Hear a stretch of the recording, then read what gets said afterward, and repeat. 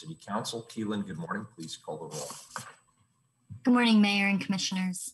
Ryan. Good morning. Aye. Hardesty. Present. Maps. Here. Rubio.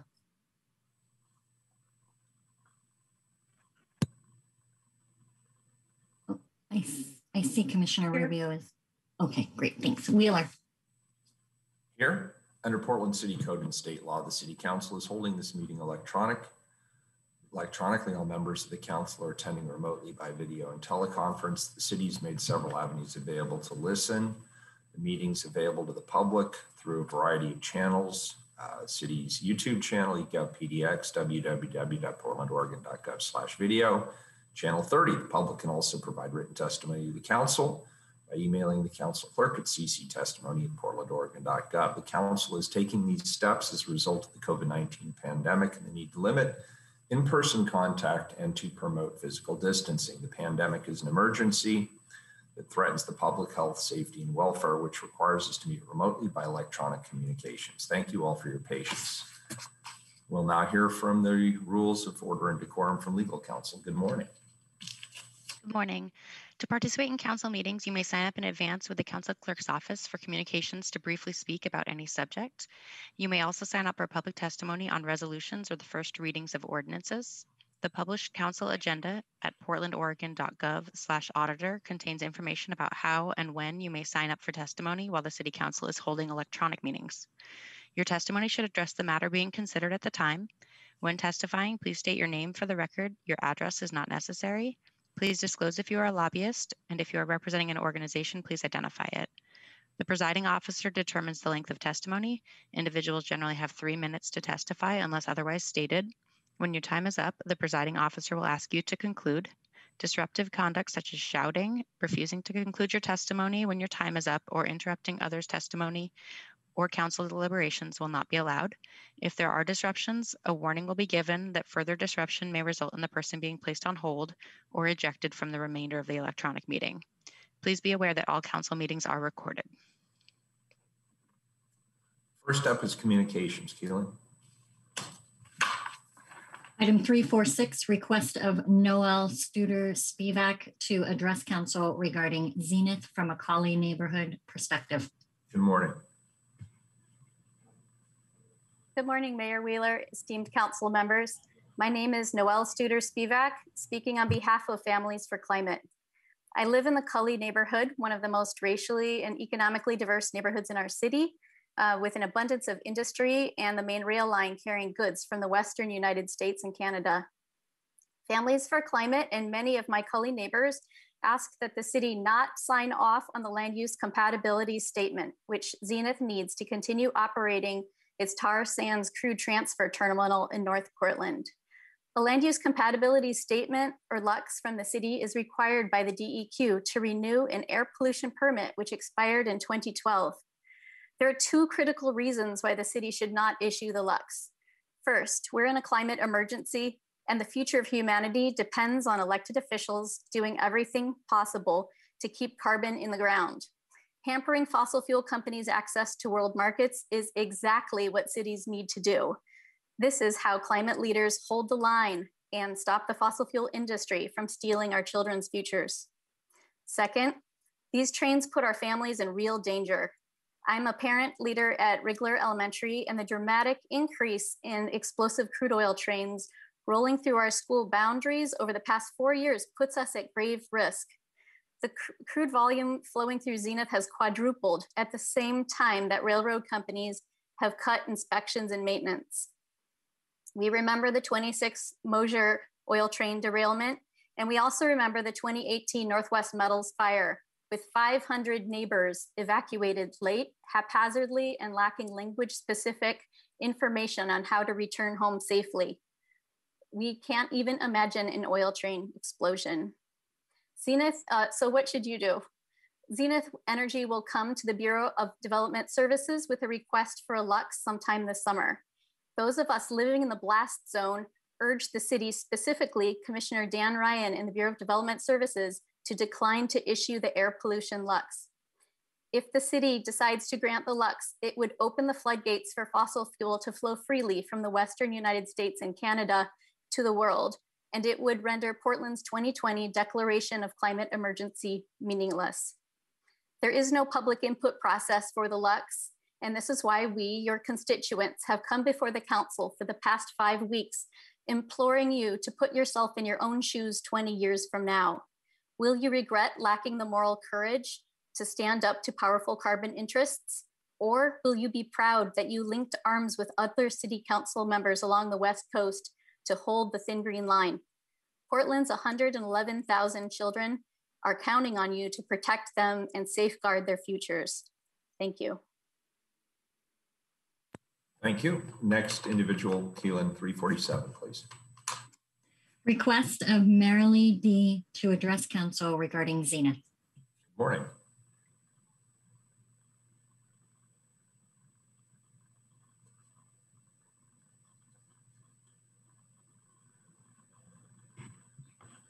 Marilee, are you able to unmute? There she is. There I am. My name is Marilee Day. I'm an RN and a retired nurse practitioner, and I work for Multnomah County, protecting children's health and children. I'm here to share information about the soaring climate temperatures Zenith is contributing to, and information generated by a study by Multnomah County that underscores the concerns we have of oil by rail in our city. Zenith is primarily comes from the Alberta tar sands. The oil is fracked, meaning it's drilled very deeply, up to a mile, releasing methane while bringing in the fracked oil. Methane is 88% stronger than CO2 and is playing a big part in increasing our temperatures, forest fires, and oceans and droughts. Yesterday, methane extraction was banned by the International Environmental Agency in Brussels and by the UN because of its fast-growing heat effects on the Earth's climate right now. To reach climate goals, oil production must be reduced by 75% by 2050, according to the International Energy Agency. What would happen if one of these fracked gas Zenith oil trains were to have an accident? More than a quarter of Multnomah County's population lives in that blast zone. It's called the evacuation blast zone. It's an area of impact from oil trains if they derail, like Mosier or Lake Magantic, exploding and sending toxic smoke, fire, and near into our communities. We were really lucky with Mosier because the wind was not very high and blowing away from the school instead of into it. In Portland, 108 schools are located in that evacuation blast zone. 100 child care facilities are in that zone. People of color are more likely to live in that zone. The potential negative impacts of oil accident derailments are heightened due to the volatility of this oil. On the basis of this, Multnomah County commissioners opposed the new continued oil proposal permits. The Cully Neighborhood Association and my group, the Oregon Nurses Association, wrote resolutions opposing Zenith's permit. What are the commissioners going to do now? You have the power to do something to help our safety and our climate. As a professional, health professional, a grandma, and someone who lives in the blast zone, I implore you to take this information, consider it, and deny Zenith's loop. Thank you. Thank you very much. Thank you. We appreciate your being here. 348, Keelan, my understanding is that individual is withdrawn.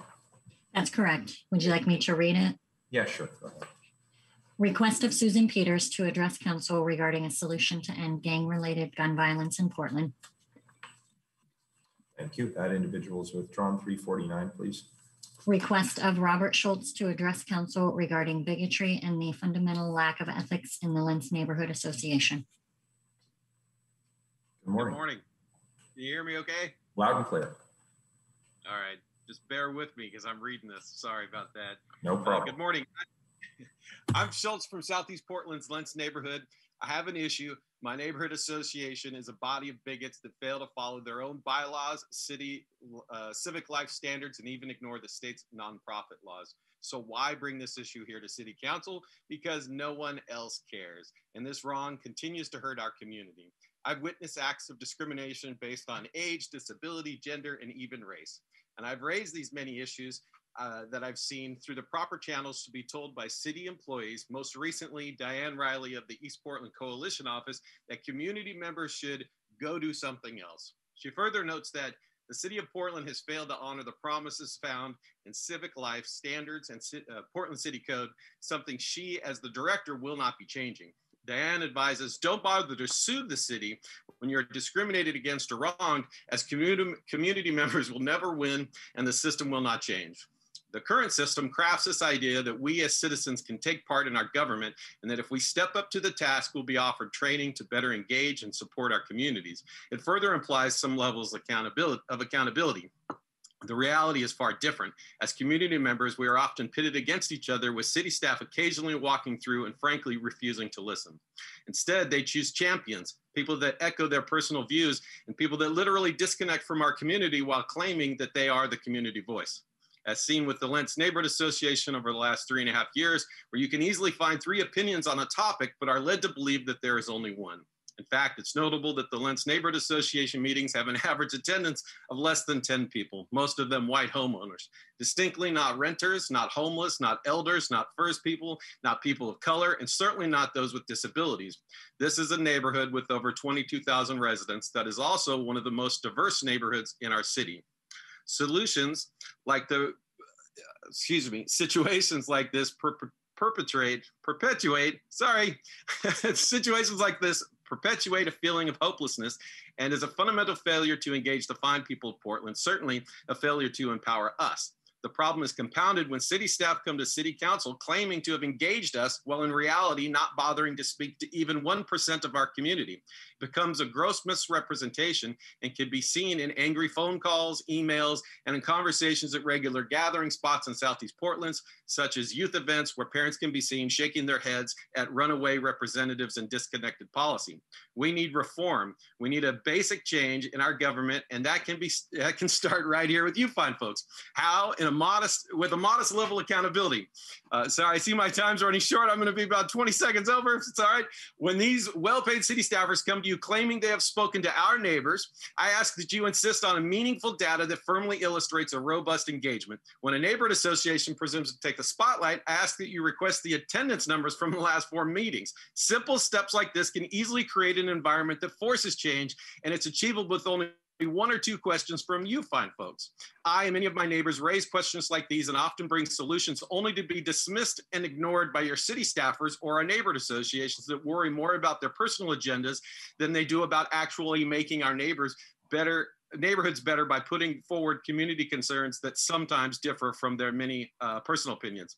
I came to bring these to light. I appreciate your tolerance of my slight overage. I often wish we had more than 3 minutes, but I do appreciate that there's a lot of folks you listen to. And I hope you can take my 2 simple suggestions to just ask about who's being engaged when folks come and say that they represent or have engaged our communities. Thank you very much. Thank you, Robert. Commissioner Hardesty has a question or a comment. Thank you, Mayor. Thank you, Robert, for your testimony. I, as you may know, am having meetings all over with neighborhood associations and neighborhood coalitions, and I am in the process of ensuring that that office will go back to its core mission of actually civic engagement and engaging with community members. There's clearly some changes that must happen, and that is a process. And I will invite you in to hear your viewpoint and your perspective. You've reached out to my office to set a time to talk, and I, of course, will set a time to talk. Thank you so much, Commissioner. I appreciate hearing that. And I absolutely can tell you there are an army of happy to volunteer community members willing to support that kind of stuff. I will tell you, Robert, I have heard that. And what I know is that neighborhood associations have been really phenomenal during this COVID crisis. the kind of self-care that communities have given to each other has just been fabulous, and it has not been recognized enough. So, and let me just say, Robert, there are as many perspectives as there are people in our fine city. So we're not going to agree on everything, but there are areas that you and I believe, will be able to make the system better. Thank you for being here. Thank you, Commissioner. I'll send off something today to your office. I appreciate you addressing the topic so pointedly. Great, good conversation. Thank you, Robert. Next is next individual, item 350, please, Keelan. Request of Paola Dooley to address council regarding homeless camps and their negative effect on business. Good morning.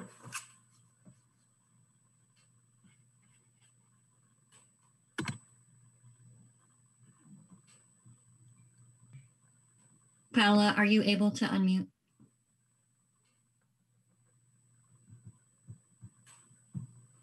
Yes, hi, good morning. Thank you very much for providing me with this opportunity to speak with you. I spoke with you last month about the homeless situation, and I'm very happy that you guys are not supporting homeless camps in parks, so thank you. Today I'm speaking to you as a mother. And to begin with, I'm not anti-vaccine, and I have the medical records to prove it. As a parent, I'm deeply concerned about the mental health of our children. A news article was published last week stating that in California, there's been a 25% increase in suicides in children under 18 last year versus 2019. 25%, you guys. Let that sink in for a minute. My 15-and-a-half-year-old son is seriously stressed about the fact that he has the quote-unquote choice of either taking an injection, which has not gone through the full FDA approval process, or wearing a face mask until he does. This is blackmail and not in line with our constitutional rights as Americans.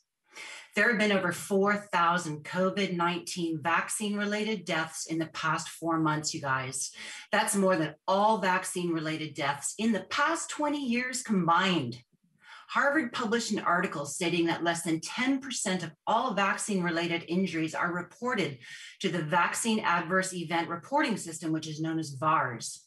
VAERS updates their data weekly and most recently published 192,954 COVID vaccine adverse event reports, which is up 25% from the prior week. If Harvard is correct with their 10% underreporting statistic, the 192,954 is actually 1,929,540 who've been injured.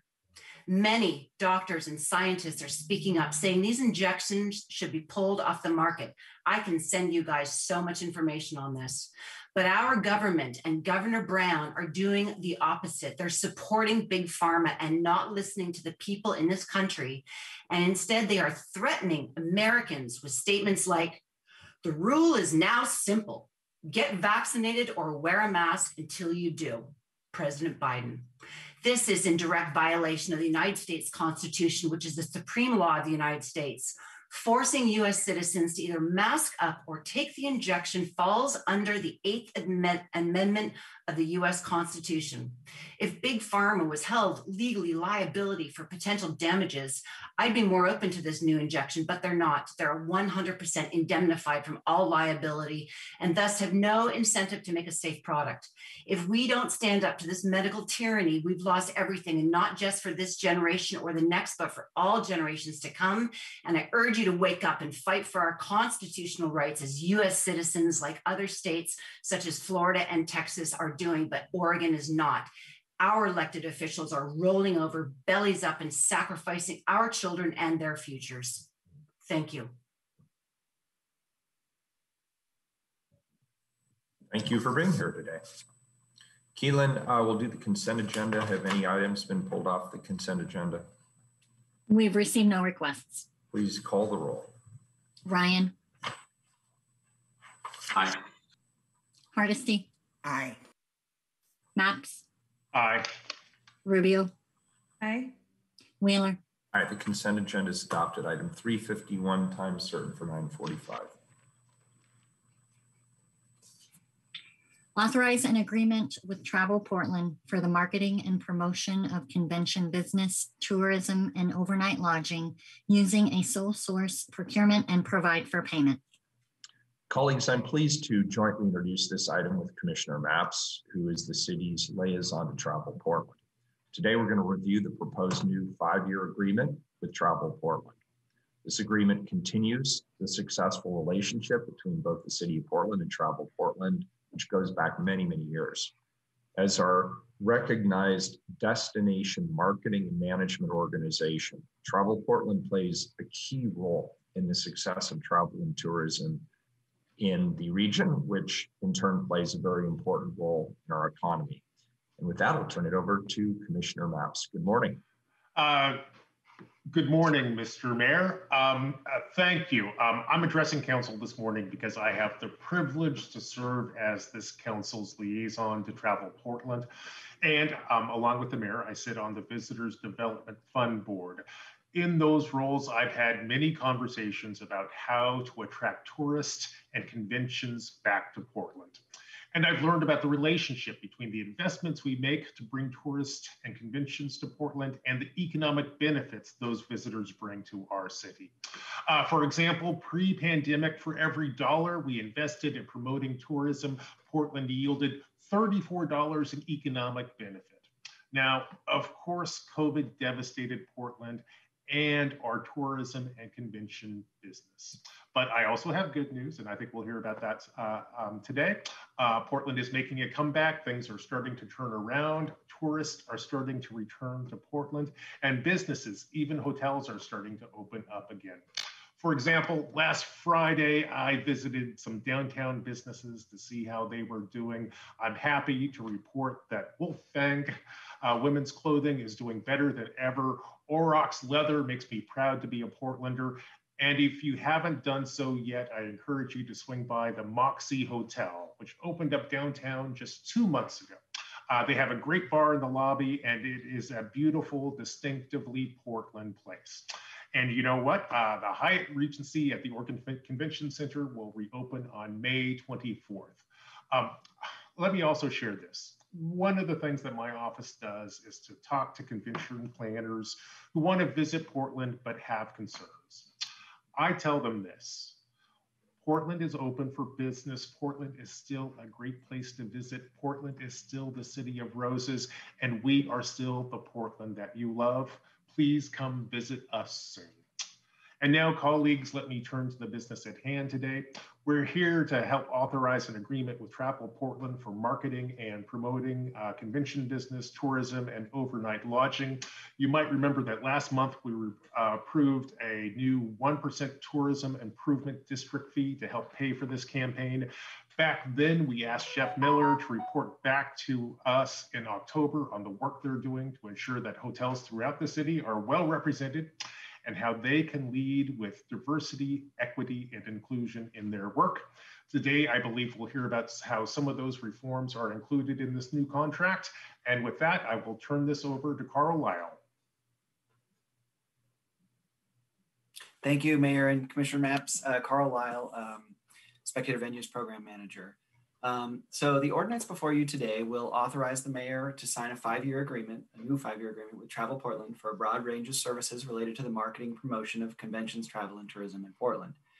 The services covered by this agreement are prescribed in City Charter Section 7-113, which regulates the city's transient lodging taxes, and City Code Chapter 6.05, which regulates the fees associated with the city's Tourism Improvement District, which was, as Commissioner Mapps just mentioned, amended and expanded earlier this year. The agreement outlines the tasks to be performed both by Travel Portland and the city, and assures that these efforts are undertaken in partnership. This model of collaboration between the city and Travel Portland has a long track record of success, including in previous times of economic hardship and recovery, like the one we find ourselves in now. The agreement also contains performance measures, which are used to measure and track success. Because of the uncertainty around the speed and degree of post-COVID recovery in the travel and tourism industry, some of the performance measures have been written to accommodate adjustment over the next few years as things become clearer. Jeff Miller will provide more details about these services and the measures in the agreement in just a moment. The charter and code also prescribe specific attributes about the organization the city must contract with for these services. The organization must be an Oregon nonprofit, a comprehensive destination marketing organization operating in Portland that is engaged full-time in the promotion, solicitation, procurement, and service of convention business and tourism in the city. Pretty specific. Because Travel Portland is the only Oregon nonprofit meeting those charter and code requirements, this contract is being procured using the sole sources exception in the city code, chapter 5.68, and the professional technical services contracting manual, which included posting of the request for a period of 7 days during which no challenges or objections were received. Staff from the Revenue Division are also with us today on the call and can respond to any technical questions, should there be any, about the tax collection and distribution systems. This is a regular ordinance. Will pass to second reading next week. I will turn this over now to Jeff Miller and be happy to answer technical questions after that. Thank you, Carl. Good morning, Mayor Wheeler and Commissioner Mapps and all of council. First, let me say it's been gratifying to have such good partners on council and city staff. Our continued job of creating economic impact through tourism is now more important than ever. Your $150,000 investment in our online travel campaign primed the pump for the first work of recovery. And your support of the increase in TID for 5 years will make our ability to restart the tourism economy much quicker. And I want to thank the hotel community who stepped forward to make it happen. As Commissioner Mapps said, we have been keenly focused on ensuring tourism lifts up all communities.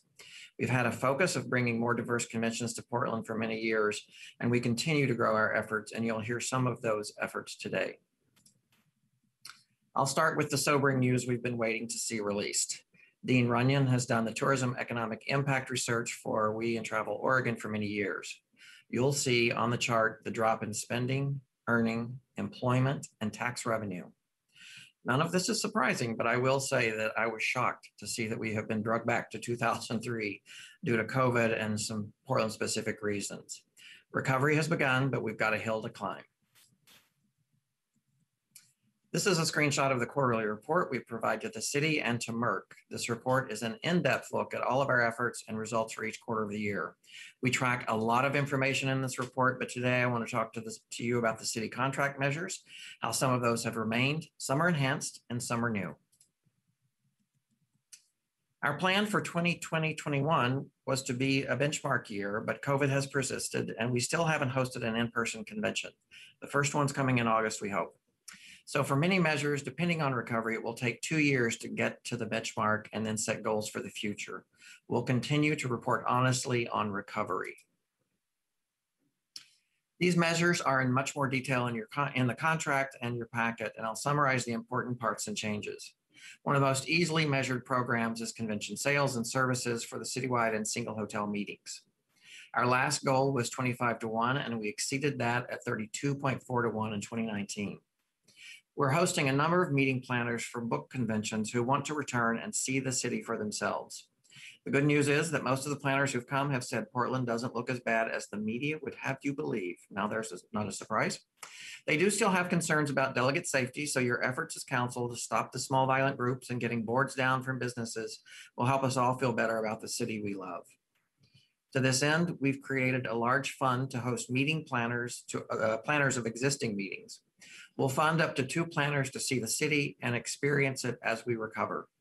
And as our convention trade show travel resumes, we'll have the hotels submit applications for their salespeople to join us, and we'll pay the travel expenses since the hotels have had to cut their travel budgets.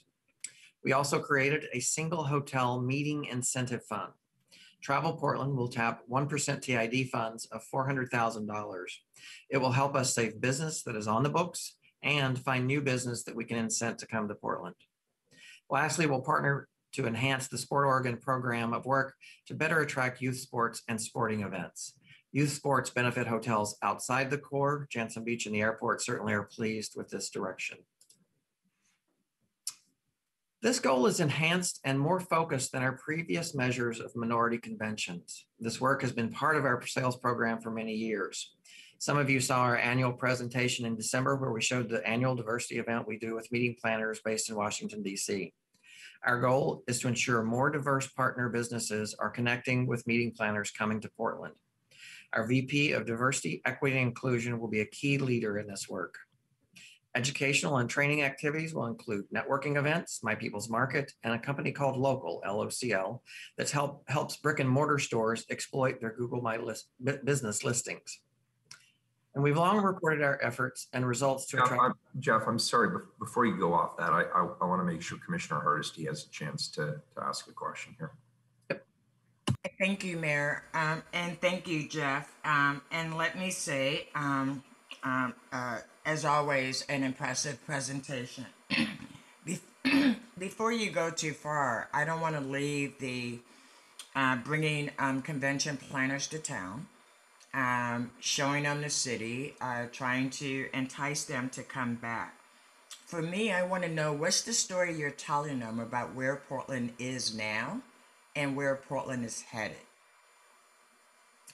What I would say is we are being completely honest about where Portland is now and what our history has been, and how as a city we are working together to be a better Portland for the future. We're unapologetic, but we are looking to the future to be different than the past and better for all communities. And I think the work that we're doing, certainly, I'll talk about the new contract we have with a marketing company that really speaks to how we are looking at changing that narrative as well. I thank you. You showed an earlier slide that showed the devastation as far as employment opportunities and what really COVID has done to the city economically. What we know is as of June 30th, when the eviction moratorium expires, it's anticipated we're going to have 10,000 new Portlanders that are going to be houseless. And so I guess we are a tale of two cities. We're a city that is in a economically devastating time for many, many, many working people. And we're also a city that knows that we are attractive to tourism and conventions, and we want to reemerge stronger for more people. My concern is what I'm reading in the paper and the narrative that's happening is that we need to disappear houseless people so that we will be attractive for these conventions of the future. And I just want to be clear. The reality is that we have thousands of people living on our street in every neighborhood. This is why I wanted to stop and have this conversation, because it's important that we tell the real story about what's happening and how devastating this economic reality is for so many Portlanders.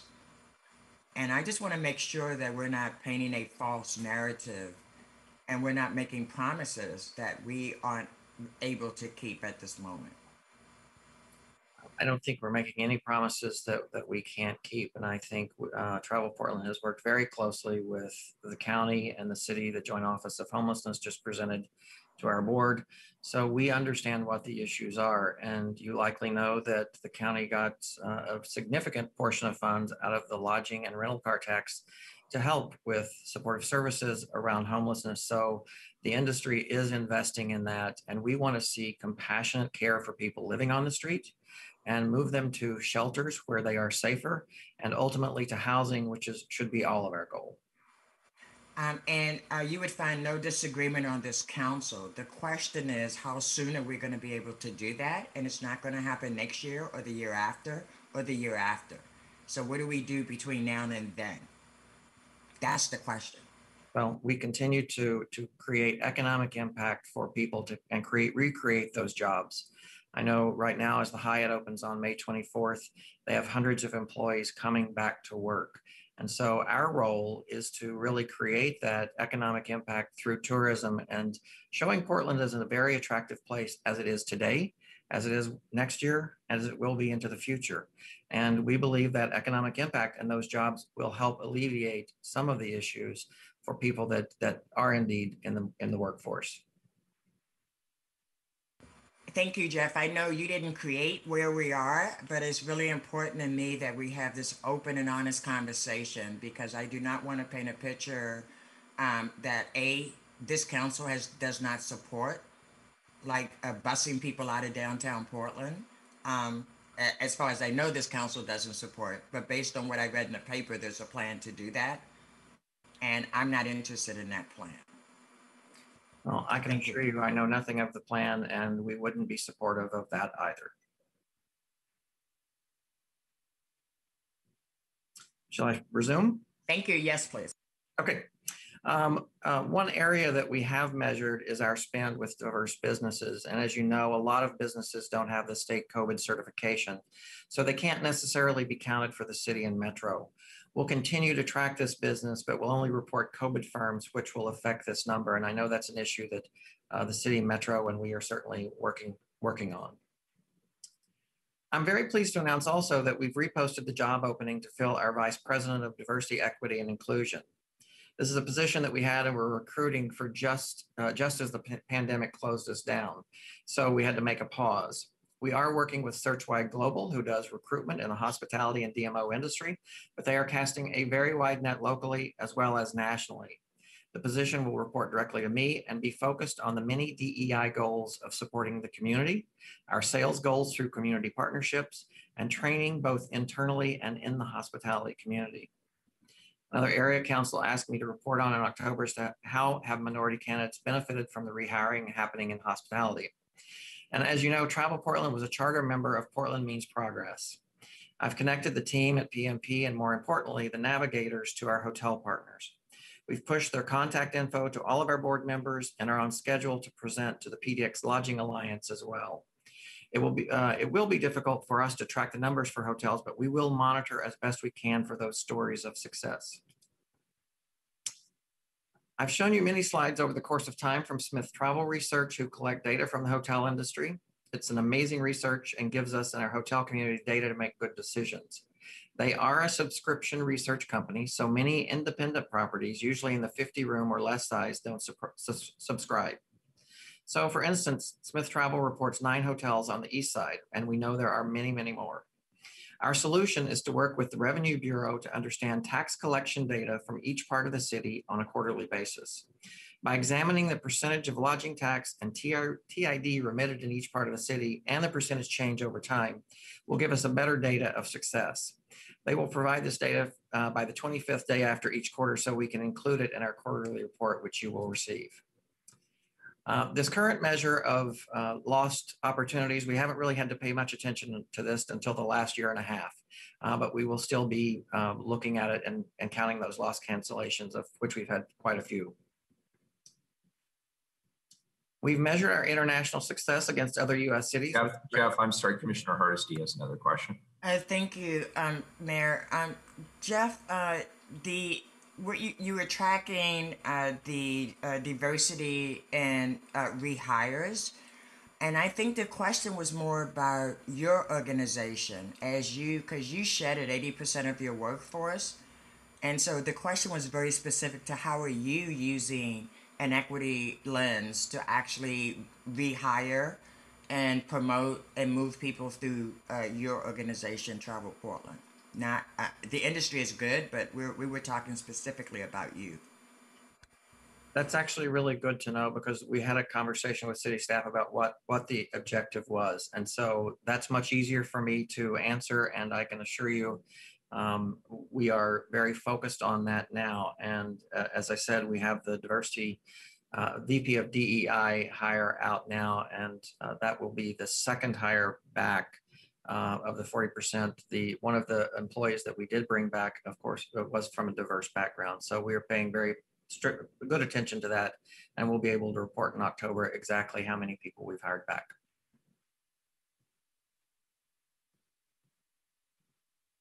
I should go on. Yes, okay. I'm on 2 screens, so I'm having trouble seeing you and following my script, so sorry about that. International direct routes in Portland have been canceled until at least this fall, but this measure will take some time to understand, but we remain committed to growing Portland's international reputation as flights return. And these photos are of a small My People's Market we took to Japan 2 years ago as part of the mayor's trip to our sister city, Sapporo.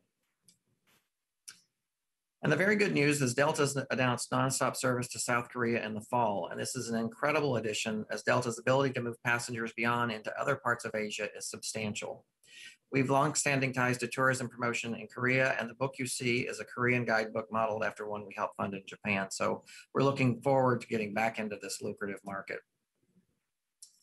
Objective 6, we'll do a biennial survey and ensure broad representation from our regional counties and with Travel Oregon. Objective 7, we'll measure and report total impressions, key messages such as arts, culture, and food. And we will measure and report media engagements of minority-owned businesses with a goal of 100% in every pitch, and those are often much more. We'll report consumer sentiment of Portland from a national audience. And Objective 8, we will, once conventions resume, we'll conduct meeting planner surveys, and in 22-23, we'll conduct and present at least 6 surveys a year. We've started our recovery, and again, thank you for the $150,000 grant from the Spectators Facilities Funds to get us started with the online travel agency campaign. To help reignite overnight visitation to the city, Travel Portland launched partnerships in April with the 3 key booking platforms, Expedia, Priceline, and Airbnb, that are promoting Portland for their customers in targeted feeder markets. On Expedia, customers are being driven to this Portland landing page where they're immediately greeted by a booking engine through which hotels in every corner of the city are visible and bookable. And here's a portion of the Priceline landing page, which includes a photo gallery where we're highlighting a range of Portland area experiences and minority-owned businesses. Our investments with the OTAs here are already paying off. In April, Expedia and Priceline campaigns combined to generate 13,000 incremental room nights. And for the month, both delivered an ROI of more than 20 to 1. So we know that those dollars are working. These partnerships will run through July, and we're looking forward to maintaining the momentum generated in April. We forged a partnership with Airbnb, which created a cool neighborhood guide, and they're promoting to their key feeder markets. We worked with them to select 5 neighborhoods throughout the city that offer a range of visitor experiences, minority-owned businesses, and compelling food cart options. We're also working to leverage and amplify the positive buzz about the city being generated by Top Chef Portland. To do so, we forged 2 content partnerships with Vox Media.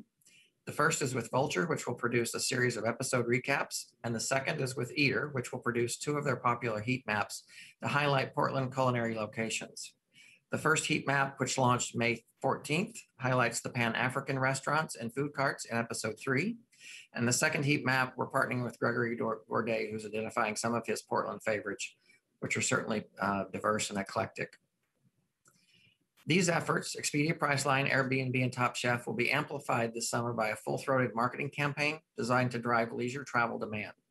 We're partnering with the local firm Industry, whose offices you see here, and the summer campaign dovetails with Travel Oregon's recovery efforts and will target leisure travelers. Industry is a minority-led and is the process of being certified by the state as a minority-owned business. And here's Oved Valadez, the Executive Creative Director and co-founder of Industry. Travel Portland knows that it takes people with different ideas, strengths, interests, perspectives, and cultural backgrounds to do our best work and to best represent our destination from a diversity, equity, and inclusion lens. As a result, we're committed to working with a diverse creative team on this project, and Industry believes, as does Travel Portland, that the best work comes from a diverse group of life experiences, opinions, creative backgrounds, and above all, people. In order for us to find this creative partner, we overhauled our request for qualifications or RFQ process. To do so, we enlisted the help of a DEI consultant, Jesse Hyatt, whom we found via Prosper Portland. And with Jesse's expert help, we sharpened our language to better reflect our commitment to DEI and to make clear our desire to find a diverse team to be working on our behalf. As always, we push the proposers to demonstrate their commitments to DEI, but for the first time, we captured the demographics of the project teams that were assembled by the various proposers. We are incredibly pleased with the response, 24 total proposals, but we didn't find just one winner. Our list of 5 finalists include 3 Black-owned firms, which we will contract with in 21-22 to produce much-needed content for us. These new partners will play an important role as we tell more stories and new stories from different perspectives that help us shift the narrative about the city. When I report back to you in October, we'll share details of the summer campaign and our partnerships with these additional creative partners. Nearly all of our media work during the pandemic has been reacting to journalists' requests about the impact of pandemic and protest. Our teams have been focused on creating messaging and communications for departments, getting sensitive questions and concerns from clients about the city from consumers and meeting planners. We re-engaged our New York PR firm, Laura Davidson PR, to do a media audit on perceptions of Portland for travel publications perspectives, and we were pleased that overall they continue to see Portland as a compelling destination. We also have enhanced the media measurements to monitor the size and impact of negative media coverage. Our team will ensure that all proactive media engagement will include at least one diversity business, and in reality, they almost always include numerous story ideas since there are so many compelling stories to tell. Media hosting will resume and will provide greater opportunity for minority content creators and outlets to cover the city with dedicated budgets for hosting. We will ensure the city's diversity is covered by diverse voices. And we'll look to do media activations in select media markets such as LA, San Francisco, and New York, where these events have been productive in prior years. And lastly, supported by our hotel community partners, we'll support the Portland Film Office with $150,000 increasing annually by CPI, as long as we have the additional 1% TID funds. Our team's has long worked with Brian Lord as we've hosted productions like Who is the Mole, which was a Dutch production that filmed here in Portland a few years ago, and certainly Top Chef. His expertise in permitting and connecting local crews to productions has been a huge help for the city's film industry, and we'll work together over the next year to develop a program of work that not only helps productions coming to Portland, but to find new ways to recruit more film projects to the city. Thank you, and I'm happy to take any questions you have. Very good. Colleagues, any questions at this particular point? That was an excellent presentation. If not, I'll ask Keelan, do we have public testimony on this matter? No one signed up for this item. Very good. This is a first reading, but colleagues, I'd like to, after Commissioner Ryan speaks, I'd like to make a few comments. Commissioner Ryan. Oh, sure. Thank you, Mayor. Jeff, it's always good to see you, and thank you for your presentation. And the dialogue earlier with Commissioner Hardesty was important. Let's see. I think what I was impressed with is your intentions to operationalize racial equity, and you had some goals and plans. When you come back in when you come back, I think October would make more sense, right? After the summer, because our summers go through September. What would we expect? Like, what kind of metrics would you bring to us that you're measuring over the summer? I wasn't sure if I saw that. And I've had a lot of fits and starts in my career on this, and I find it's really important to have clarity about what that is going into it. And maybe it was in there when you told me what the goals were, and I just didn't track that.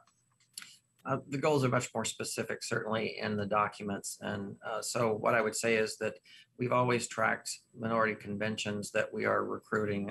Commissioner Hardesty will remember that we went back to Baltimore many years ago to try and attract the NAACP. We didn't unfortunately get it then, but we've continued to work.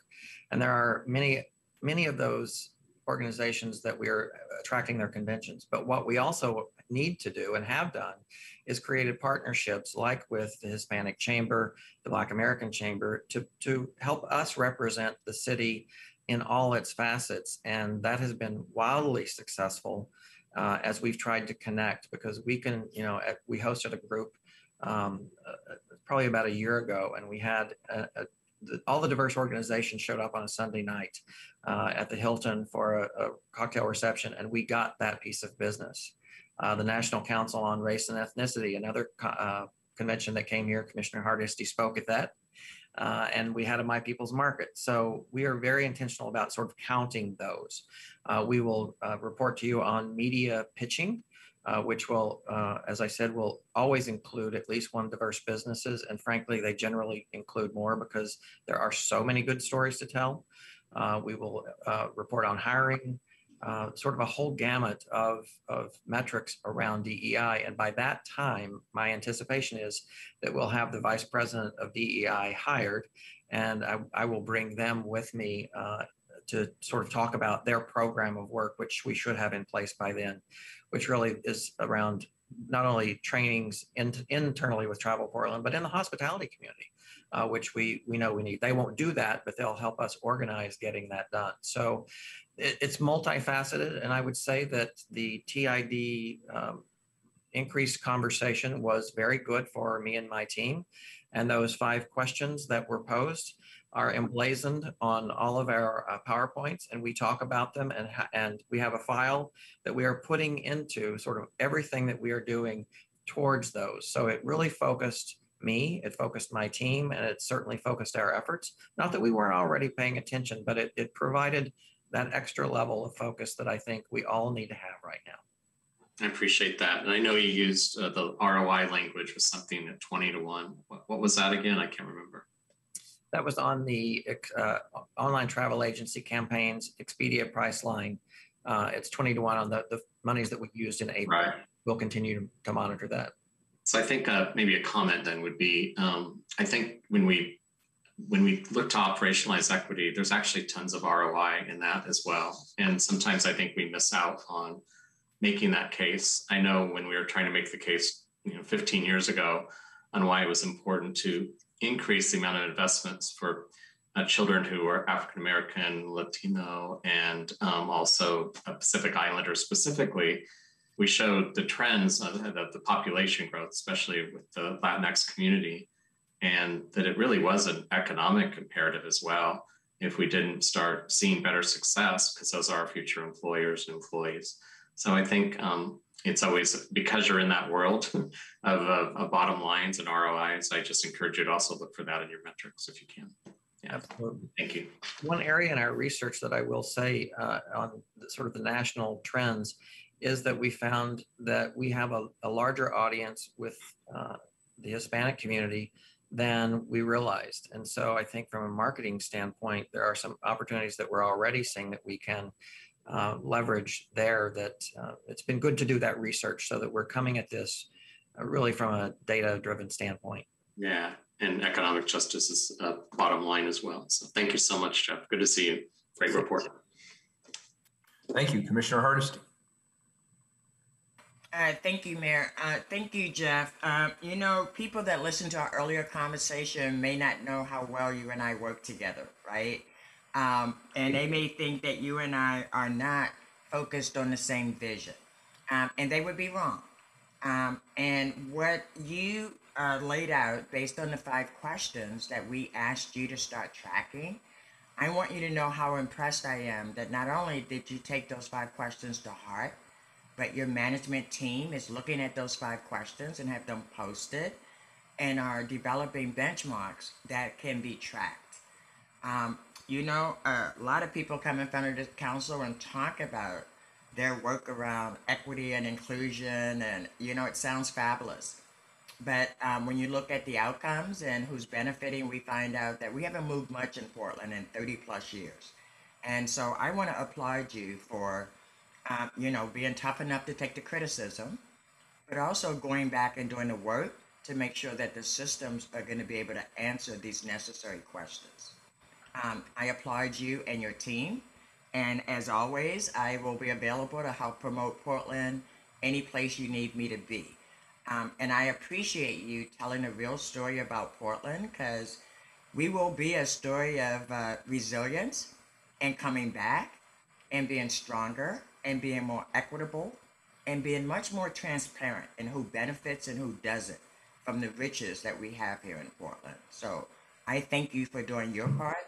And again, I am at your service to do anything I can to help promote Portland. Well, thank you for that. We do have the same goals. We do work well together, and we have the same mission. And I appreciate you challenging us and keeping us on track as well.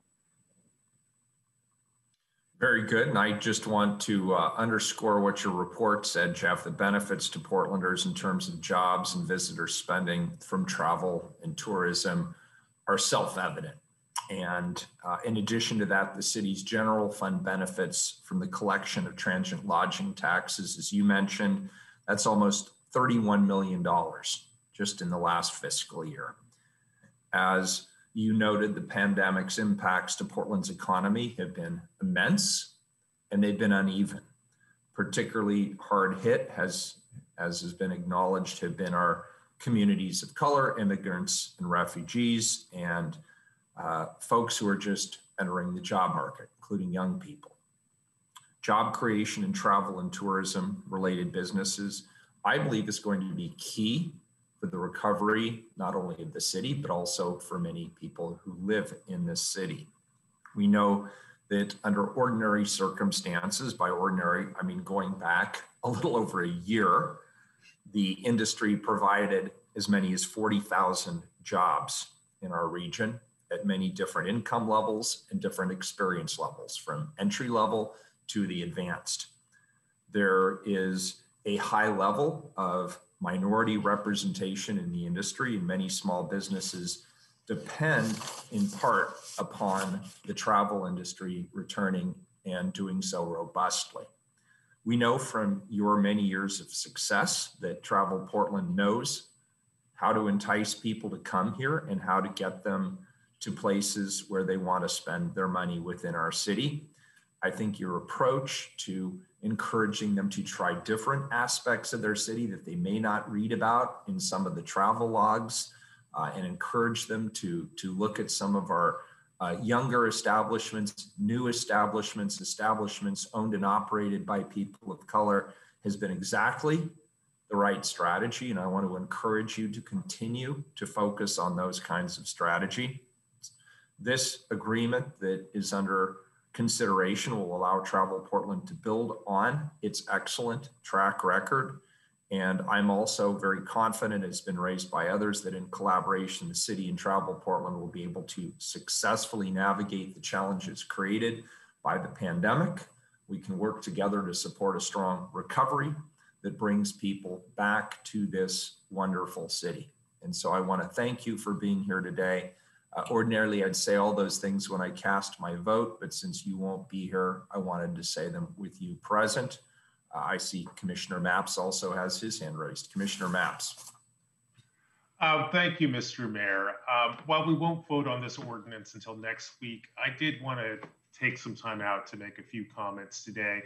I want to start out by thanking Jeff for joining us and providing us with that really fascinating and well executed update.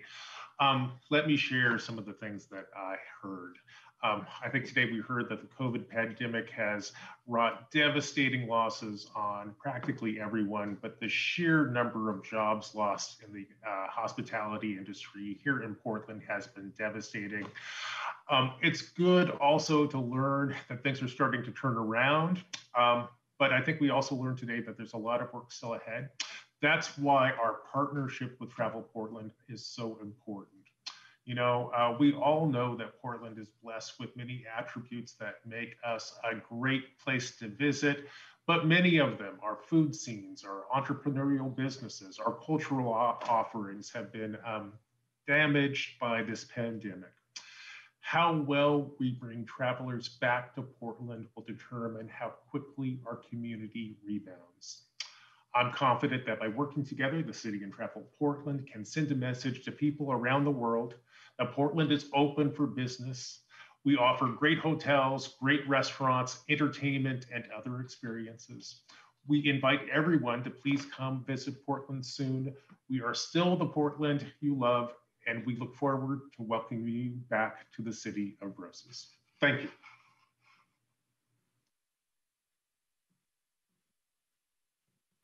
Commissioner Rubio. Thank you, Mayor. I just wanted to also just take the quick opportunity to thank you, Jeff, and Travel Portland for the presentation and your thoughtful answers to our questions. It's really clear to me that you take these things to heart, and it's evident in the work that you presented today. Like my colleague said, we have some big rebuilding work ahead of us, and we look forward to collaborating with you on this. And also, thanks so much for the deep dive into the areas that better reflect the totality of who Portlanders are and what we all have to offer. That was really lifted up for me today. And I also am really glad to hear that you're partnering with culturally specific chambers on this work. And if I may offer a suggestion to consider partnerships with other culturally specific and community-based organizations that can really lift up the rich tradition of neighborhood and community events and diverse community events and engagement in our neighborhoods and our communities. Because these things have also uniquely shaped our neighborhoods and arts and culture and really the Portland experience. And I know that this would appeal to a lot of travelers wanting to come visit our city. So I'm very eager to hear about your progress and look forward to your next updates. Well, I can assure you that you will also get an invitation to meet with groups as they are coming in town. So be prepared. Sounds fun. Thank you. All right, colleagues, this is a first reading. Excuse me, Mayor. Commissioner Hardesty. Thank you. We've all said our closing remarks. So would you entertain a motion for an emergency clause? Make the motion, Commissioner. So moved. Commissioner Hardesty moves to add an emergency clause, and the stated, since legal counsel will ask me to clarify this, the stated purpose of... The stated purpose is because I think we've all said everything we need to say on this report. And isn't this a report? No, this is an ordinance. This is accepting the 5-year agreement with Travel Portland. Putting an emergency clause on it will allow Jeff Miller to get to work faster. And the emergency created by the pandemic, I agree with you, Commissioner Hardesty, creates an economic hardship for the city that is of urgency. You are correct. I'll second it. As a result, any further discussion? Please call the roll on the amendment. Ryan. And we get to vote in front of Jeff in person. Aye. Hardesty. Aye. Matz. Aye. Rubio. Aye. Wheeler. Aye. The amendment is adopted. The main motion is amended. Please call the roll. Ryan. Aye. Hardesty. Aye. Matz. Aye. Rubio. Aye. Wheeler. Aye. The ordinance is adopted as amended. Thank you, Jeff and team. Thank you, commissioners. Thank you so much. All right, our next item is right to the regular agenda. Item 357, please.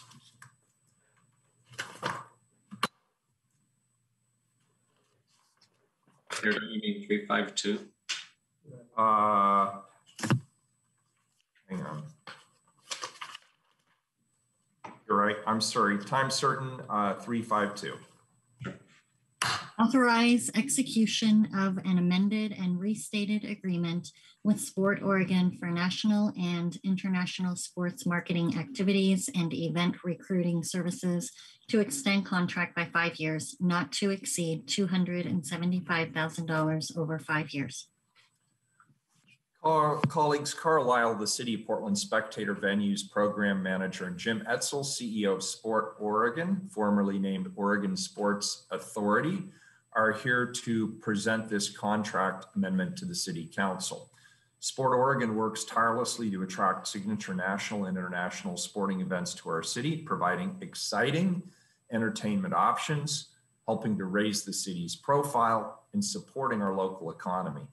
The events Sport Oregon brings to Portland also generate city revenue through increasing the number of hotel rooms booked by major event attendees and generating user fees for events at the Rose Quarter as well as at Providence Park. Welcome, Carl and Jim. Thank you for being here. Great, thank you very much, Carl Lyle, City Spectator Venues Program Manager. So we decided to bring this item along with the previous item because they're obviously related. This is a much smaller piece of the sort of overall travel and tourism pie in the region and the city, but they are related and they serve many of the same benefits to the city. So this ordinance specifically authorizes the mayor or chief administrative officer to sign an amendment to the city's existing agreement with Sport Oregon for sports marketing and promotional services. This is the first reading on a regular ordinance and we'll pass to second reading next week unless amendments are made like we saw in the last item. This amendment extends the term of the agreement by 5 years and increases the annual payment we make to Sport Oregon by $5,000 per year to a total of $55,000 per year to keep up with consumer price index, essentially. The funding for this agreement comes from the city's Spectator Venues and Visitor Activities Fund, That fund's primary source of revenue are from events and parking related to events at the Rose Quarter arenas, the Moda Center, Veterans Memorial Coliseum, and Providence Park. So the Spectator Venues program benefits directly from the marketing and promotional activities provided by Sport Oregon when events are attracted to our venues. Makes sense. The program and the city's general fund also benefits from sports events attracted to these and other venues in the city by the additional transient lodging taxes, which we just discussed in the previous item, that are generated by people traveling to attend sporting events in our city. And of course, the city benefits more broadly from the broader economic impacts associated with large sporting events, large and small sporting events. So to ensure the effectiveness of this agreement, Sport Oregon will continue to present annual reports to City Council, including reporting on a series of performance measures that are described in, I think it's section G of the agreement. The measures include reporting on geographic representation, sort of who's benefiting across the city from Sport Oregon events and who's participating in them, as well as reporting on Sport Oregon's progress made on achieving diversity, equity, and inclusion goals within the organization. Now I'll turn it over to Jim Metzel to very briefly discuss Sport Oregon's activities that are supported by this agreement and what they have currently going on. And then I'm happy to answer technical questions about the contract after that. Thank you, Carl, and good morning, Mayor Wheeler and esteemed commissioners. I appreciate the opportunity to visit with you today. As you recall, about 60 days ago, I appeared before you and gave you our annual report, so I won't go through that type of detail. But I do want to really emphasize the value of this partnership between the city and Sport Oregon. Together, we've been dedicated to driving a thriving sports tourism environment here, which is a crucial component for our city. We collectively have an unapologetic love for our city and our state, and we want to share it with the world. That's always our mission. And it's, Portland and our surrounding area, along with the city sports organizations and tourism and hospitality community, we're eager to share our community, to host events and teams, fans, etc. here. And we've been doing this for nearly 3 decades. I want to touch on a couple slides here with some things that we've been continuing to work on, and a few updates since I gave our annual report. The first is around, are the slides moving through here? No. I'm not seeing that. I'm seeing a cover slide still. Oh, right. Hold on, we have a little technical difficulty.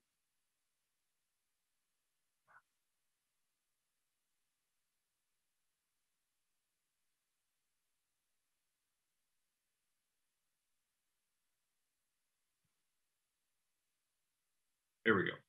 All right, this was the slide I just spoke to. So around diversity, equity, and inclusion, there's several things that we've stepped up to. One is a partnership with Partners in Diversity. I represent the sports community on their leadership council. We also were a very active sponsor of the recent Northwest Equity Summit, which had over 2,000 participants on it about 2 weeks ago, and was a really compelling and valued program. Community-based initiatives we continue to drive with our foundation, Fuel the Future, which along with Hopscotch Foundation addresses food insecurity in our communities, specifically at 12 middle school and high schools. Food insecurity is a key barrier to kids, our children, being physically active. And this is a highly successful program. We succeeded in our first ever fundraiser in December in generating $256,000 for that. We just launched 3 weeks ago, She Flies, which is an initiative around girls and women, specifically girls in underserved communities, getting them physically active, getting more community members connected with them.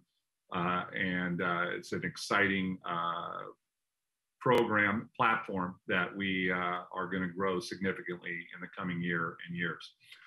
We also are actively supporting the launch of the new Portland Activities and Athletic League, and are continuing to support Portland nonprofits reaching underserved youth communities with grants and other forms of support. Specifically to our board, we just completed a overhaul of our bylaws, but over the last 12 months, those bylaw overhaul really focused on creating new directors categories, specifically for community directors and ex officio directors.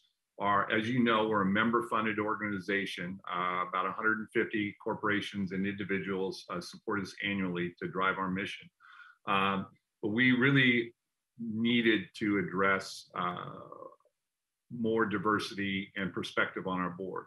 So I'm very proud to say over the last 12 months, we've either already onboarded or will be onboarding 12 BIPOC members in our community to both from the corporate community as general directors, but also as community directors and ex officio directors, to bring the voices and perspectives that we need to have at our board level to guide our organization moving forward. We also have been very involved in DEI work inside our four walls for about 15 months now. Very intense. I'm proud to say our team has taken this very seriously. We've also been working with one of our board members, Tila Foxworth, and Foxworth Facilitations on DEI training, and that continues and will continue each year. It will be an annual deal. It's not just a one and done type mentality we have with that. And also our hiring practices. And I'm excited to tell you that our next hire is a BIPOC candidate that we're very excited about the things that he's going to bring to our organization at many levels. Next, I'd like to talk about Travel Portland and our partnership with them. We are very, very connected with them, more connected than ever. They have strong presence on our board as well. Megan Conway is on our executive board. James Jesse is was one of our general directors. We work with them, our team, Matt Reed, our director of sports tourism, and myself and other team members work with them on a daily basis. And now, as Jeff touched on in his report prior to mine, with the TID, the hotel community has recognized the opportunity that exists to really put our community on more equal footing with our peers around the country to have more success with recruiting events at every level to our city. And our board is completely committed to that. And it's a 3 to 4 multiple investment that we're making beginning here July 1st. So very excited and think that the results will show with that. Next, I'd like to just touch on a few other things before I close around city recovery. We have been active to try to be on the front foot with this and arm in arm with other community members. We are actively participating in the action tables and there's currently a subgroup being formed on that with all the sports organizations in town, think the franchises and universities, et cetera, and some of the bigger events that we can hone in on things that will help with that recovery. Today, as we speak, outdoors and inside our door to tease a big win. Unfortunately, we aren't going to be able to announce it to the industry yet until October, but we found out last week that this has been a 2-year pursuit, that we are winning our industry conference in 2024. We see this as an exponential opportunity, not just for 2024, but for a decade beyond. This is a once in 2-decade opportunity to host. It'll be a 5,000 room night impact and take up half the convention center, but it brings all of the national governing bodies and the events rights holders to our community, and we can host them here for 5 days. And to get people to the West Coast when most of those rights holders are on the other side of the Rockies, it's a big deal. And we have some really exciting, innovative programs to put shoulders on this event with familiarization tours in our community before and afterwards with Travel Portland. But this is something we've wanted for a long time. So we're excited, and as Jeff Miller will attest, it is the first win in the COVID era for a big new event committing to the city and not one that is being rescheduled. So happy to report that. We're also actively working on a couple owned event opportunities, working with the hotel communities, identifying moments or calendar windows that are historically slow, that we can fill that demand in those areas with predictable annual events that are owned by us or our community partners. The other one is we're putting acute focus on taking what we already have and how do we leverage that? Because there is definitely growth capacity, and sometimes we're always looking for what's new, and sometimes it's important to step back and look at what we already have and how do we strengthen that and maximize those opportunities. So we're very active with event partners around the city on trying to find growth, build growth into those events this year and in next. That is the summary that I have for you today. I appreciate the opportunity to be with you, and I look forward to answering any questions you may have. Very good. Colleagues, any questions? Commissioner Hardesty has a question. Thank you, Mayor.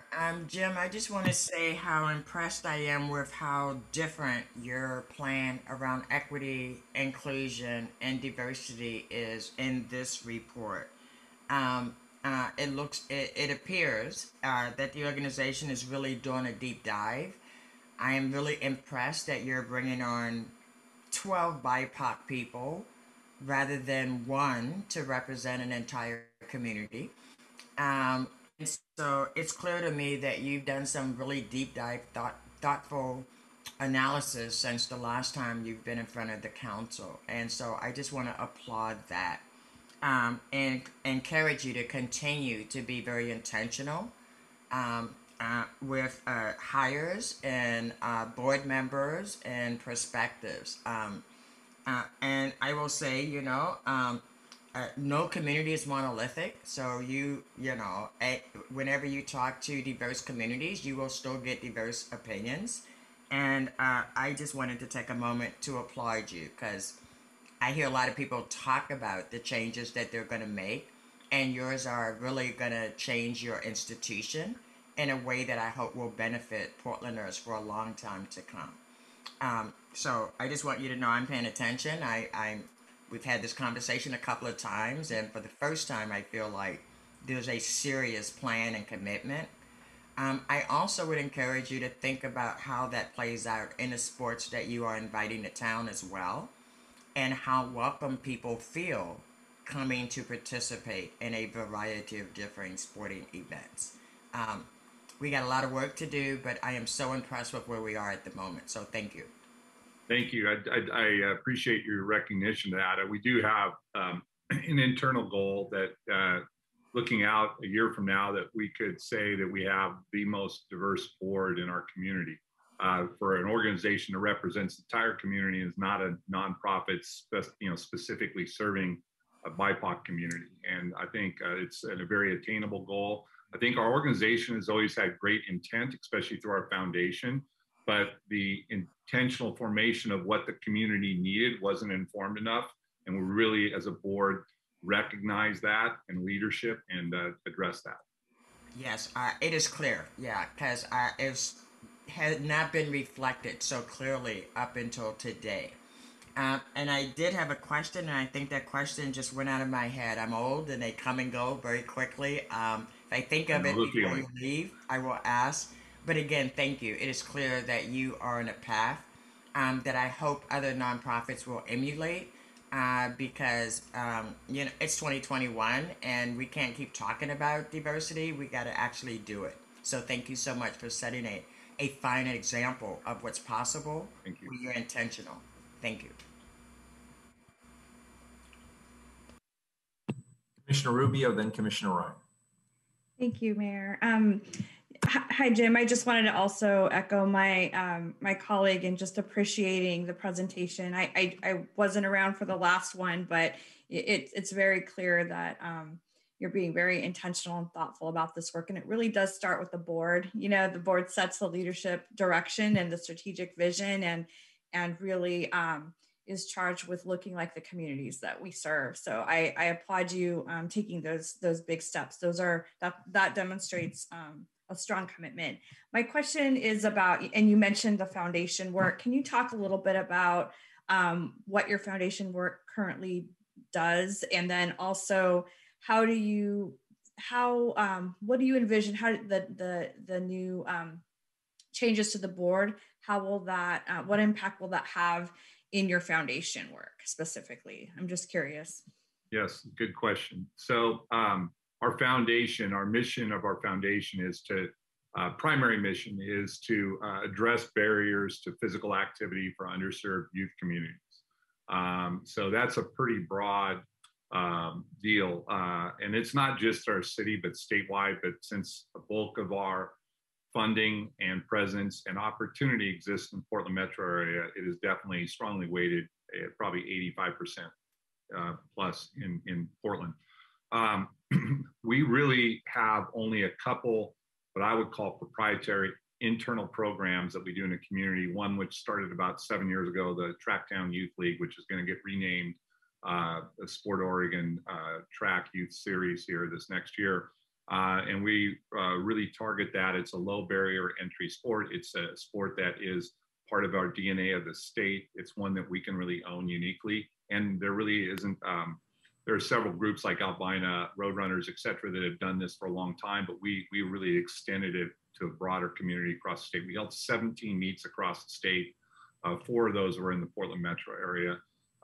Primarily, we have tried to leverage our strength in numbers and corporate support in that we have 150 members. So how do we collectively pull that energy together to elevate and amplify the good work being done in the community?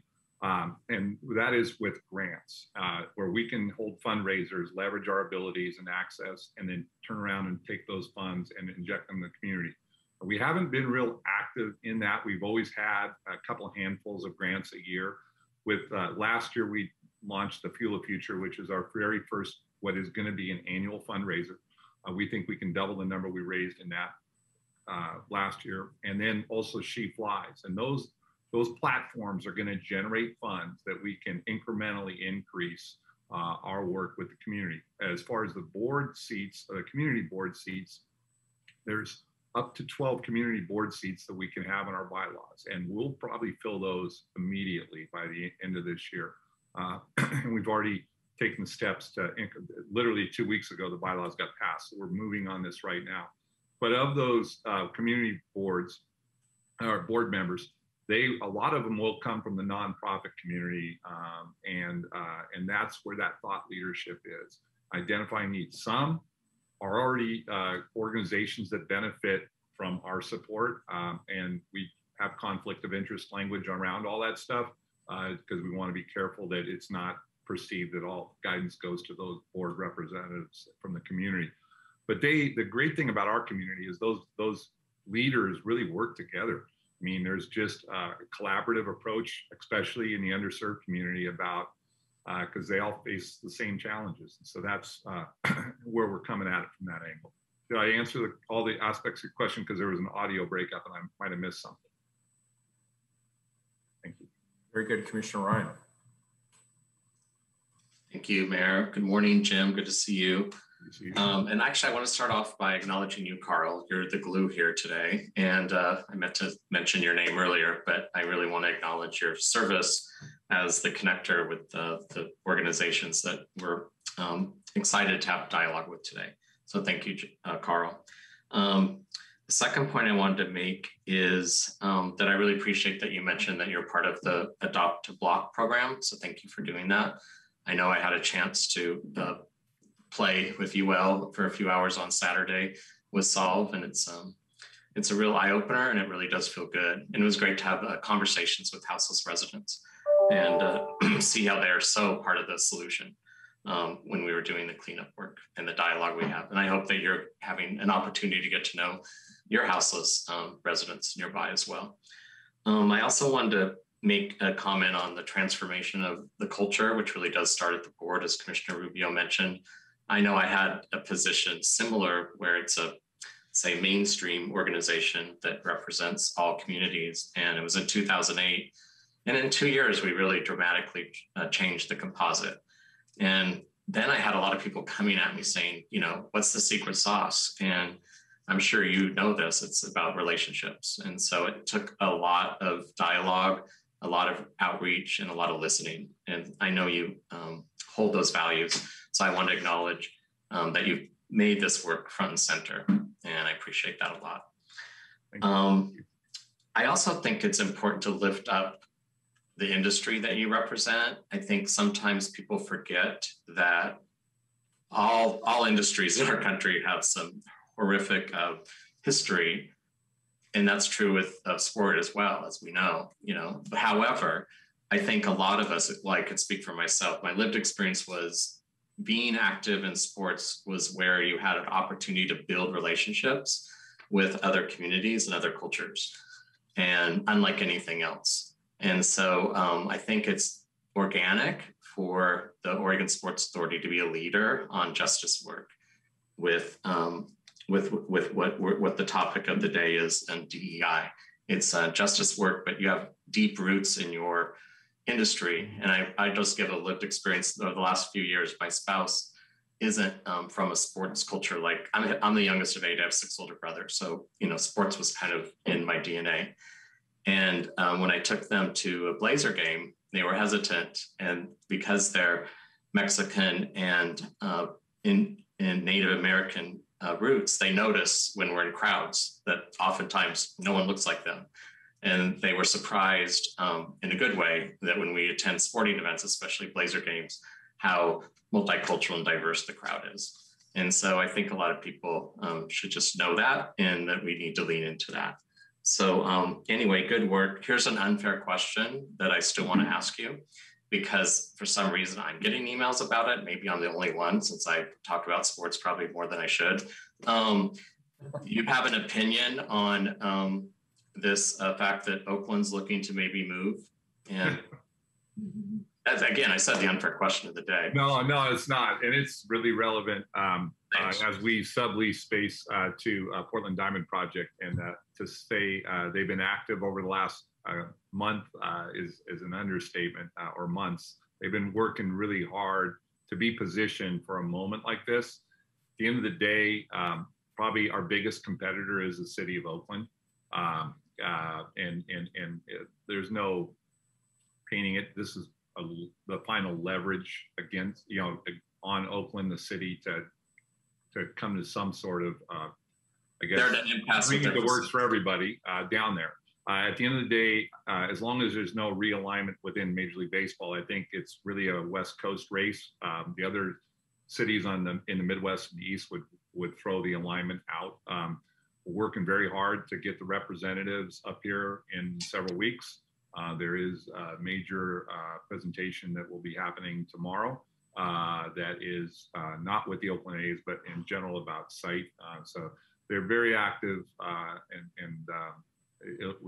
they've been also complimented because the city of Las Vegas they just like to make noise. And so they have been very aggressive and open about their pursuit and their desire and why they should be it. While the Portland Diamond Project has been, I would say, more strategic, and it's being recognized not just by the Oakland A's, but Major League Baseball. And a lot of times you just don't want all that stuff out in newspapers about the talk. And so, yes, I was on a call last night where they were complimented on that. And, we'll see where this goes. We're also looking at some other opportunities franchise-wise for the city that would benefit city facilities that already exist too. So deep in work of that. And you're right, sports unifies both on the field as participants and but in the stands. I think when you look back on the last year and a half that we've all been through, you saw Sport Oregon fairly quiet on BLM and these things, because we felt like if you peeled back, took the curtain back, were we demonstrating that we were walking the talk? And we weren't there yet. And the only statement we made was when the incident in Kenosha happened in NBA and Major League Soccer and all the sports stopped that night. And we just came out with a statement that, you can't just root in the stands for the athletes that represent your city if you're unwilling to listen to their voice off the field. And that's the only statement we really make. And we just didn't feel like it was our place. And especially until we start demonstrating difference of how we can demonstrate the changes we made as an organization as part of our community. Thank you, Jim. You have the heart and the head for this job, and sports is a unifier for sure. On that note, maybe this is the fair question and soft question. Do you have a prediction in the Blazer Nugget series? Blazers. Got to have the bias, hometown. Got to believe. All right, I'll say in 6, so we have at least 3 games at home, which will be good for revenue. Yeah. Okay. I'd say it's 6 as well. All right, sounds good. Thank you, Jim. Thank you. Good. And Jim, thank you for that answer to the last question, especially since your ordinance is still sitting on the table in front of the City Council. That was wise judgment. Keelan, do we have any public testimony on this item? No one signed up for this item. Very good. This is a first reading of a non-emergency ordinance. It moves to second reading. Thank you very much. Next item, 353, please. Appoint members to the new Portlanders Policy Commission for terms to expire May 24th, 2024. Commissioner Hardesty. I was muted and I caught myself. Thank you, Mayor. I am very happy to present to you today this list of very stellar community members who've agreed to serve in a capacity on the new Portlanders Commission. Excuse me for a sec. I am pulling up my document. I do believe, Marco, are you here representing the Office of Civic Life for this presentation? Yes, I am. Excellent. I will allow you to take it away. Thank you. Thank you. Thank you very much, Commissioner Hardesty, the mayor, and all the commissioners and the council. My name is Marco Mejia, and I am the Community Engagement Coordinator for the Civic Lives Community and Neighborhood Involvement Center, and a member of the Immigrant and Refugee Program team.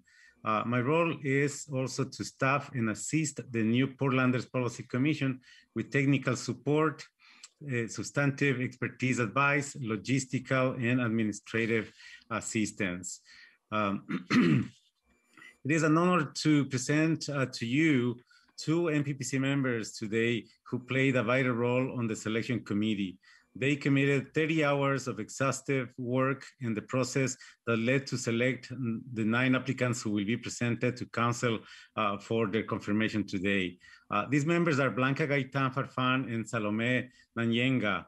They are presenting the MPPC and the selection process the committee embarked on. So let's welcome Blanca Gaitan.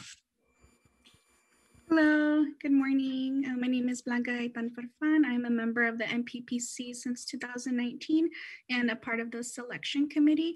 I'll be giving a short outline of the immigrant refugee community here in Portland and background on the MPPC. So in our community, we know that the immigrant refugee population in Portland has steadily grown in numbers and in diversity. In the community, there are about every 1 in 5 neighbors speak different languages other than English, and Portland and the overall metro area is home to nearly 70 immigrant and ethnic groups. That immigrants and refugees often arrive to Portland full of enthusiasm and hope, and with different aspirations of finding home and community, as well as with a variety of lived experiences, needs, and expectations. And our communities all seek to find a variety of, seek to feel welcome, safe, and having access to a better life and greater opportunities for advancement and prosperity. Some key findings that were compiled by the New American Economy illustrate some of the contributions of the immigrant refugee community, including $4.2 billion paid in tax contributions across the state, about 26,140 immigrant refugee small business owners and entrepreneurs across the state as well, and 14.6% of the community of immigrant refugees are essential workers. And lastly, the community has an 11 billion spending power, dollar spending power across Oregon. So the contributions of immigrant refugee communities in Oregon, and particularly in Portland, are overall are key to overall economic and social development. And the New Portlanders Policy Commission was created to bring those voices to the city. So in May 2016, born out of earlier conversations with immigrant and refugee communities, the city of Portland established the New Portlanders Policy Commission, and the commission is composed of up to 25 voting members who are immigrant and refugee leaders and community advocates who work, live, play, or pray in the city of Portland. And these commissioners are charged with supporting the city's equity initiatives by refining and reviewing and refining past recommendations on immigrant and refugee community integration and policies and practices, developing policy and practice recommendations for improving immigrant and refugee community integration, providing expert support and technical advice to City Council and city bureaus, and providing that expert support and technical advice to local partners such as schools, other government entities, state and federal agencies in developing and implementing a comprehensive body of immigrant and refugee policies and practices. So that is a little bit of background, and I'll now pass it off to Salome, who will provide more information on the process. Thank you, Blanca. Good morning, Mayor Wheeler, commissioners, and all the guests. My name is Salome Nanyenga, a New Portlander Policy Commission member since 2019, and also a selection committee member. I would like to present a brief count of how the selection committee did its work. Last year, the New Portlander Policy Commissioner membership was reduced by 15, since 10 of the members ended their regular term. Per our bylaw, the commission assigned 6 of its members to comprise the selection committee. It was selected intentionally, representing the diversity of our commission. There were Evelyn Louis, Blanca Gaitan Falfan, Ahmed Al-Zubidi, Dr. Baha Buti, and myself, Salome Nanyenga. The process were as follows. First, we planned and set a timeline goal. We established the criteria to help us select the best who will respond to the New Portlander Policy Commission needs and roles. Reviewed and designed the application based on CIRIP standards for recruitment of public volunteer boards and commissions members. Then we opened the public recruitment through NeoGov. We intentionally also did extra outreach targeting groups, communities, and organizations composed and or working directly with immigrants and refugees in Portland.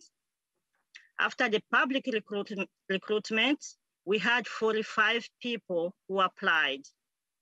The selection committee reviewed each applicant's applications rigorously based on the selection criteria. And we had 3 rounds of selection. We selected 24 candidates in the first round. Secondly, we selected 17 candidates in the second round who were also called for personal interviews. Then the third round was the final selection confirmed 9 of the reviewed candidates. This model for the selection process is also used by the Manoma Youth Commission.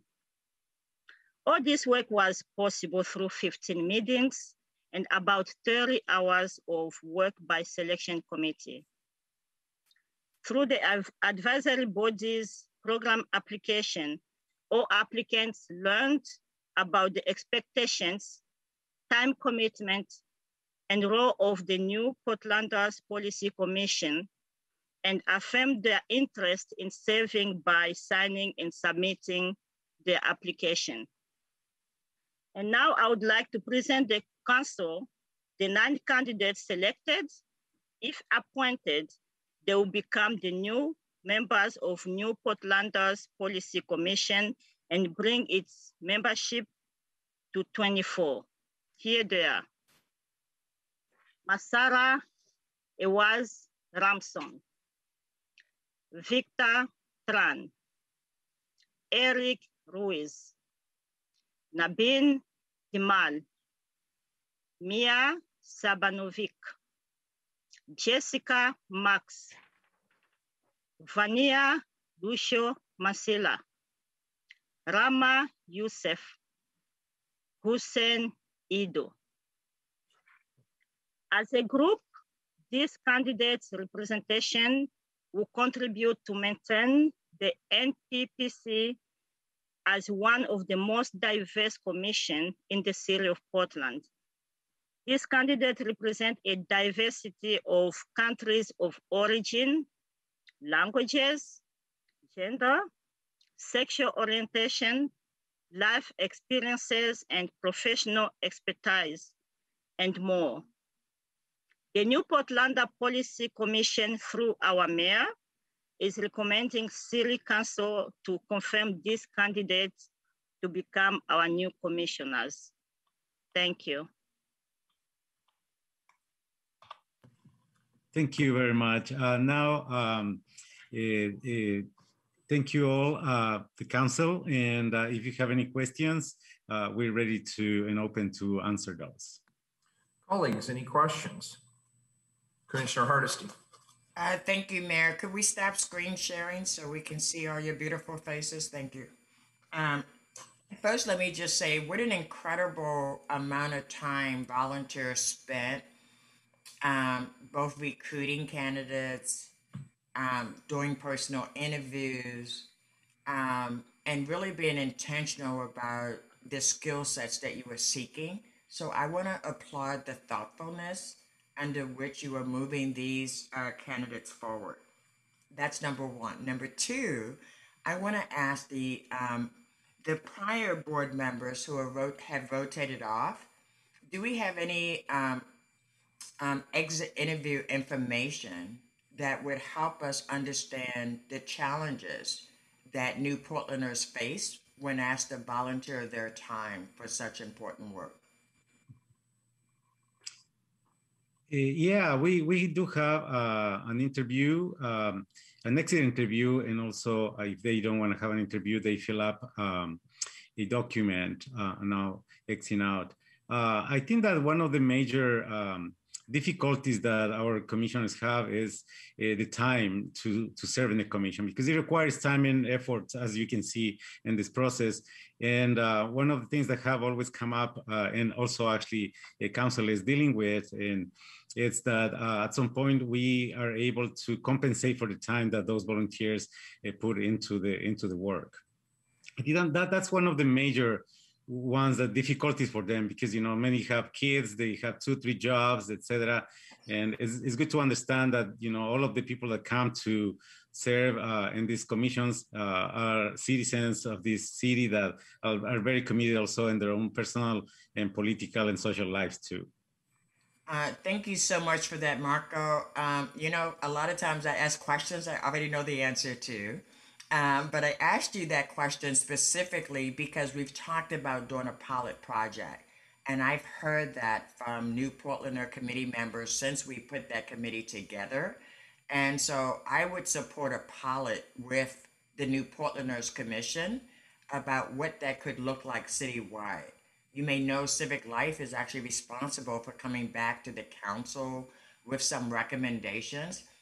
But it's a very complicated process. So it is my hope that if the council desires to put in a pilot project on community engagement, that we would use New Portlanders Commission as our pilot because of the years that we've had to struggle to actually support our immigrant and refugee communities' voice being included in city policy deliberations. So, Marco, I couldn't have written your script better because you said exactly what I would have said if I had answered it myself. Excellent work, fabulous candidates. Thank you so much for what you do and for the intentionality you bring to your work with us at the City of Portland. Thank you. Thank you, Commissioner. Colleagues, any further questions? If not, I'll entertain a motion. May I move we accept the report as presented? That we appoint the members of the new Portlander Committee as presented. Thank you. Commissioner Hardesty moves the report. Is there a second? Second. Commissioner Ryan seconds. Any further discussion? Keelan, please call the roll. Ryan. Yes, thank you. So this is a great group of people. Thank you for bringing it forward. I did have the privilege of gathering with the members of NPCC I think it was about 2 weeks ago, and listen and learn from all of you about your issues and your agenda, and that what you need support and advocacy for. I'm really looking forward to engaging with the new members in future conversations and learning from them as well. And really just thank you so much for your commitment to the New Portlanders Policy Commission. That was a terrific report, by the way. It was great to once again quantify what 11 billion in spending, the emerging markets power in our market. And I just really want to thank you again for your dedication to the community and for helping us highlight the voices of our immigrant and refugee Portlanders. And thank goodness you moved here, and we're excited to work with you. Welcome. Aye. Hardesty. Thank you, Marco, for the fabulous work of staff and Civic Life to bring these fabulous candidates forward to us. Thank you, Bianca and Solomon, for your incredible work and leading to this great list of candidates. They are impressive, and I know they will add value to the work of the commission. I'm very happy to vote aye.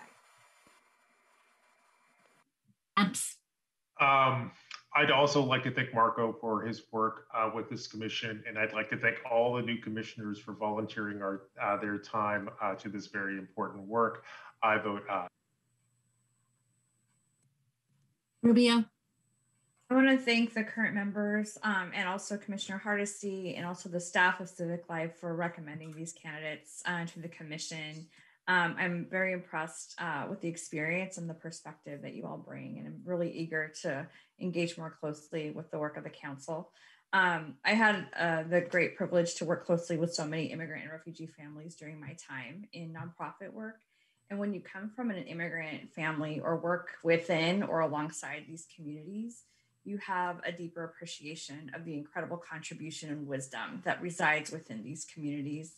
And at the same time, you can never unsee the lack of cultural responsiveness in systems of government and the need for advocacy in commissions like this.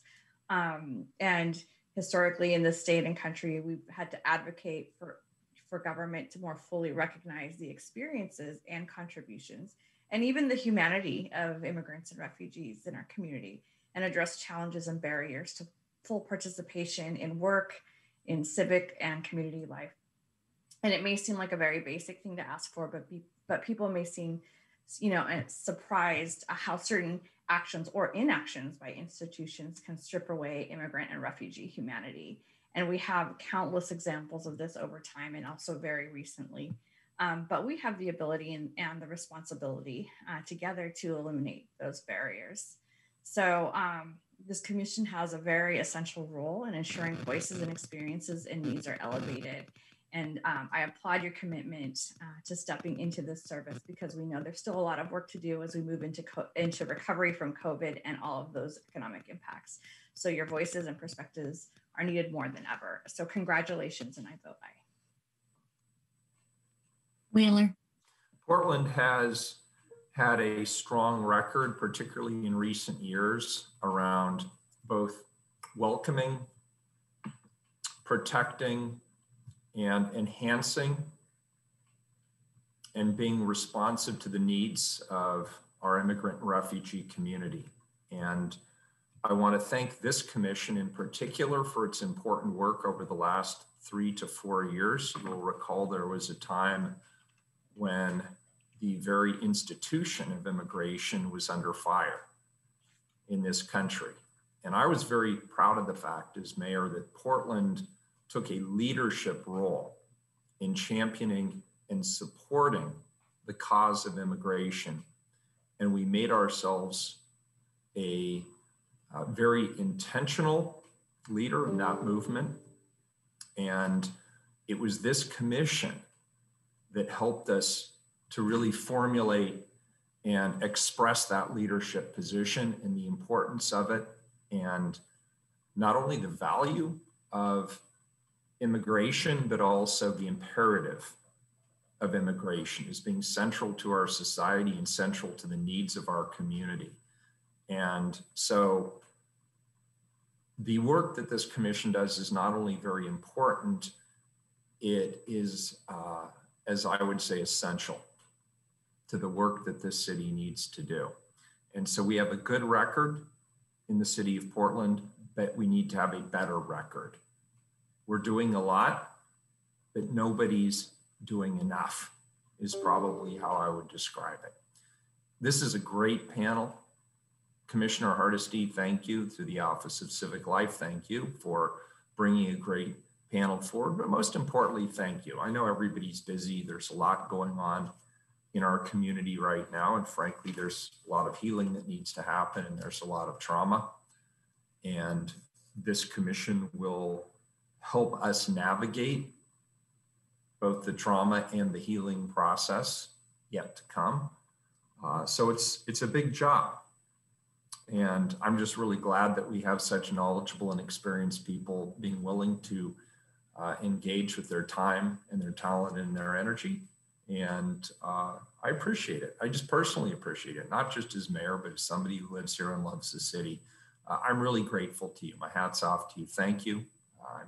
This is an easy vote. I vote aye. The report is accepted. The appointments are approved. And I really do hope you'll reach out to all of us and to others in the city and let us know, how can we be helpful to you being successful in your mission? This is a partnership, and we want you to be successful as you work, frankly, to make our whole community successful. So thank you. I vote aye. The report's accepted. The appointments are all approved. Thank you. Next up, we're moving to the regular agenda 357, please. Proclaim May 2021 to be Portland Nurses Month. Whether in an everyday emergency, on a battlefield, or in a pandemic, nurses always find themselves on the front line of providing healing and care to all who need it. Nurses are an essential part of our healthcare system, providing patient-centered care in all fields of medicine. Nurses provide not only medical care, but they often provide significant emotional support during challenging moments, and some instances are present during a dying patient's final moments. This has proven especially true as hundreds of thousands of Americans and millions worldwide have lost their lives from COVID-19. Nurses, along with other healthcare workers, have played an essential role during the pandemic, putting their lives on the line to provide better outcomes for patients with COVID-19.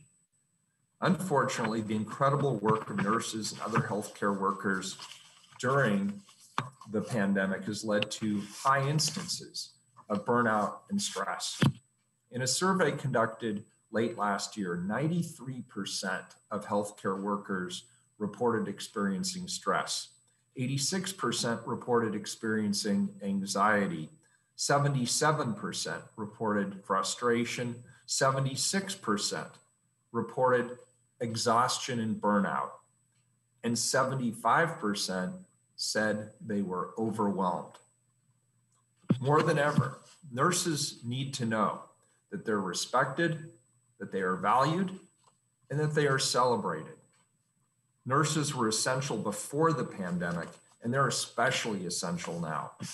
We can't take for granted the crucial role that they perform in our healthcare system and indeed in our entire community.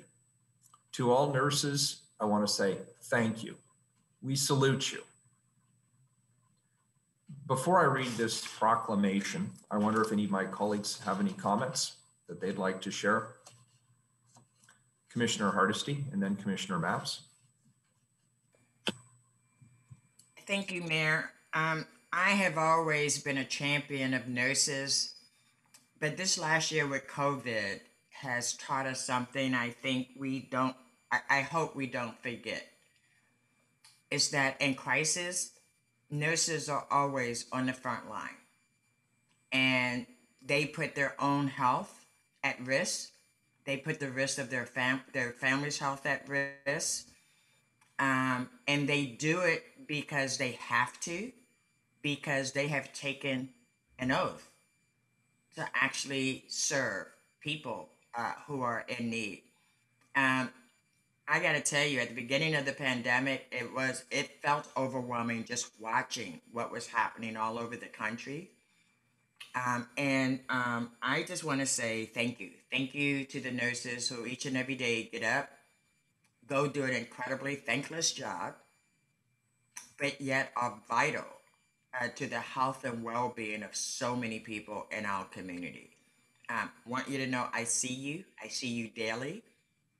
And on a personal note, I know when I had a loved one that was suffering from cancer, though the doctor did the surgery and the doctor did the follow-up, it was the nurses that helped the survival and recovery from what was a major life-threatening illness.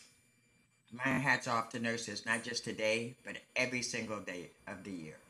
Thank you. Thank you. Commissioner Mapps, then Rubio, then Ryan. Mr. Mayor, colleagues, I am delighted to join you today in declaring March Portland Nurses Month. And let me share with you one of the many reasons why. Last Sunday, I got my second COVID shot at the Oregon Convention Center. It's been a couple of days and I feel great, but I'll tell you the truth, I still have a dull ache in my arm. And I kind of like it. It's a souvenir which reminds me of the person who brought me to the beginning of the end of my personal COVID journey. And of course, she was a nurse who jabbed me so expertly, I wasn't even sure she actually gave me the shot. But a couple of hours later, I could feel the vaccine do its work. So I know that I'm at the beginning of the end of my personal COVID journey. I will never forget the chaos that COVID has caused in my life and the lives of every other human being on this planet. And I will always remember that it was a nurse who helped bring that to an end. And I'm not alone. As of today, more than 450,000 people in Multnomah County have received at least one COVID shot. That's about 65% of Portlanders above the age of 16. I think Portlanders haven't fully processed how huge this milestone is. The Rose City is about 10 days away from beginning the end of our COVID nightmare. By the end of this month, Portlanders should be able to eat in restaurants again, meet a friend for a movie, go to a concert, and send our kids to summer camps and play dates. We have nurses to thank for that. Now, of course, as Portland reopens, there will be setbacks, but there is no turning back. Portland's recovery from COVID has begun, and we have nurses to thank for that. We are so close to a new, better post-COVID world. And again, we have nurses to thank for that. That's why I'm asking every Portlander to join this council in celebrating May as Portland's Nurses Month. And if you really want to show your respect for nurses, please consider this suggestion. If you haven't gotten vaccinated yet, please go get your shots. I highly recommend the vaccination station at the Portland Convention Center. They take walk-ins and are a model of efficiency, literally the best vaccination station in the nation. In fact, my 12-year-old is going to go get his first COVID shot later today at the Convention Center. And when we go, we will certainly remember to thank the nurse who injects my child. And I hope that you will all remember to celebrate March as Portland's Nurses Month. Thank you. Thank you, Commissioner Mapps. Commissioner Rubio, then Commissioner Ryan. Thank you, Mayor, for bringing this proclamation forward today. The crucial role of nurses in our healthcare system has become so deeply apparent in the last 14 months. And nurses everywhere have literally put their lives on the front line and risked the impacts on their own families. And too many have lost their lives in some cases to ensure that our residents have the best chance to return to full health. Nurses have also personally made a difference in my life in helping with the care and aid of one of my own parents in this time where we had to coordinate for care for my father that required, the knitting together of his care plan between his providers in Texas and in Oregon during COVID. And it was nurses that did this when they didn't have to, and because this is what their care looks like. And I'm so grateful for that. These are essential workers that bring a quality of care, expertise, and deep, deep love for the well-being of all patients. And for these reasons, I want to personally thank them in the Portland metro region and actually around the world for their work and for their sacrifice and for the kindness and love that they show all of us. I vote aye.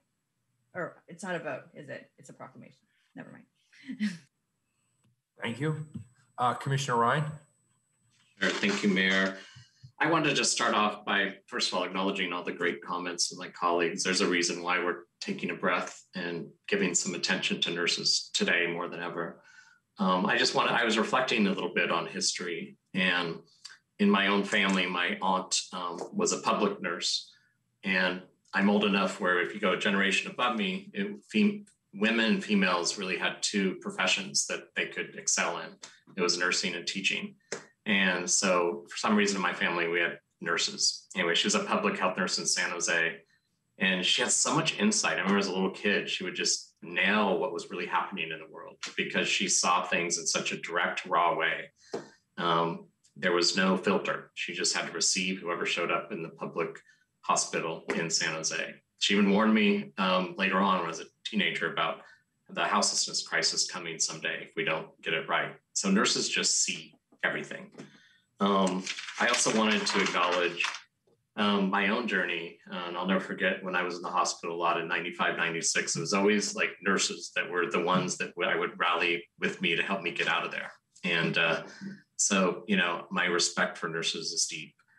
And I'll just end with the last year, especially, I have two friends that work in emergency ER, and they really give me so much insight about the types of the increase in the amount of mental health episodes that are spiking in our community, especially during COVID, and especially from our houseless residents. And a reminder how our state is just so inadequate in terms of a mental health system and where we can receive treatment. And this is Mental Health Awareness Month, and I'm kind of tying this together with nurses. Thank you for being on the front lines. Thank you for continuing to show up to work. You definitely don't get paid enough, and we are all here to acknowledge you at this moment in time. Thank you. Thank you, Commissioner Ryan. And with that, on behalf of the entire Portland City Council, I will read a proclamation. Whereas registered nurses in the United States constitute our nation's largest healthcare profession, and whereas the depth and breadth of the registered nursing profession meets the different and emergency healthcare needs of the American population in a wide range of settings.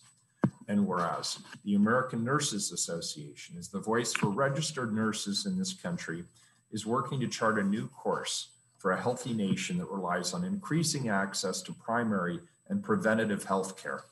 And whereas a renewed emphasis on primary and preventative health care will require better utilization of all of our nation's registered nursing resources. And whereas professional nursing is an indispensable component of the safety and quality of care of hospitalized patients.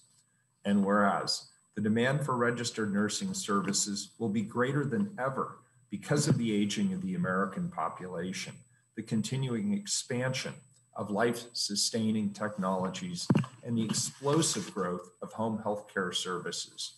And whereas more qualified registered nurses are needed in the future to meet the increasingly complex needs of healthcare consumers in this community.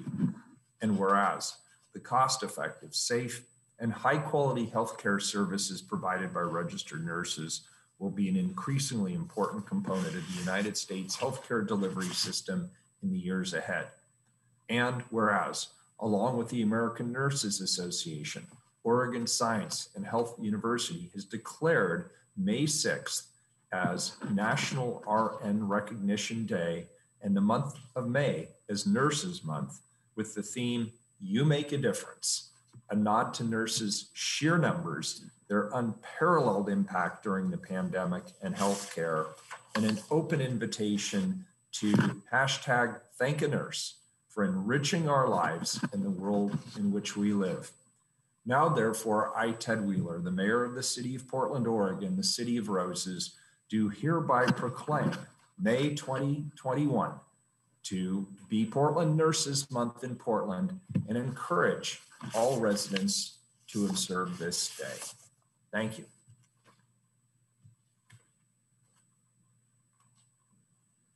Next up, Keelan, is item number 358. Accept bid of Stellar J Corporation for the Ankeny Pump Station Odor Treatment System Rehab Project for $1,530,000. Colleagues, this is a procurement report for Bureau of Environmental Services project to repair the Ankeny Pump Station Odor Treatment System located in Waterfront Park. The equipment and control system was damaged by a flood in 2015, rendering the facility out of service. Chief Procurement Officer Kathleen Brenes-Marua is here to present this report. Good morning. Good morning, Mayor. Good morning, Commissioners. For the record, I'm Kathleen Brenes-Marua, Chief Procurement Officer, and I am here to recommend authorization to enter into a contract with Stellar J Corporation for the Ankeny Pump Station Odor Treatment System Rehab Project. On February 3rd, Council authorized procurement services to solicit the project with an engineer's estimate of $1.2 million, and at that time, the confidence level was high. Procurement Services issued an invitation to bid on February 24th, and we received 2 bids on April 6th.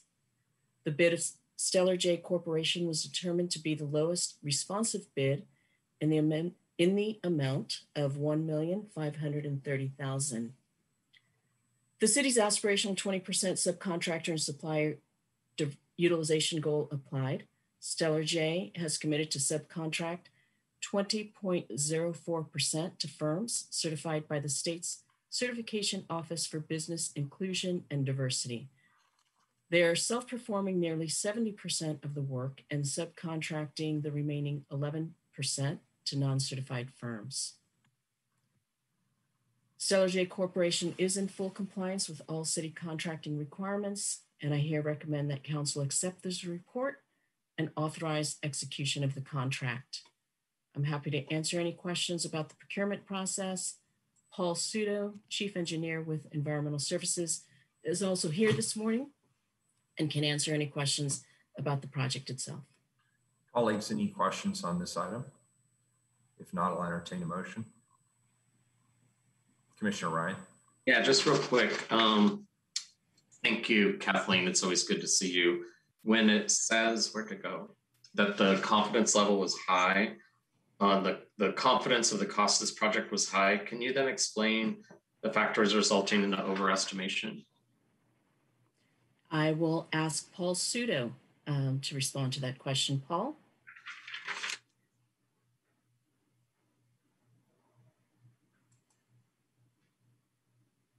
And we may have lost him. Keelan? Hi, this is Hoon. I'm a project manager for this project.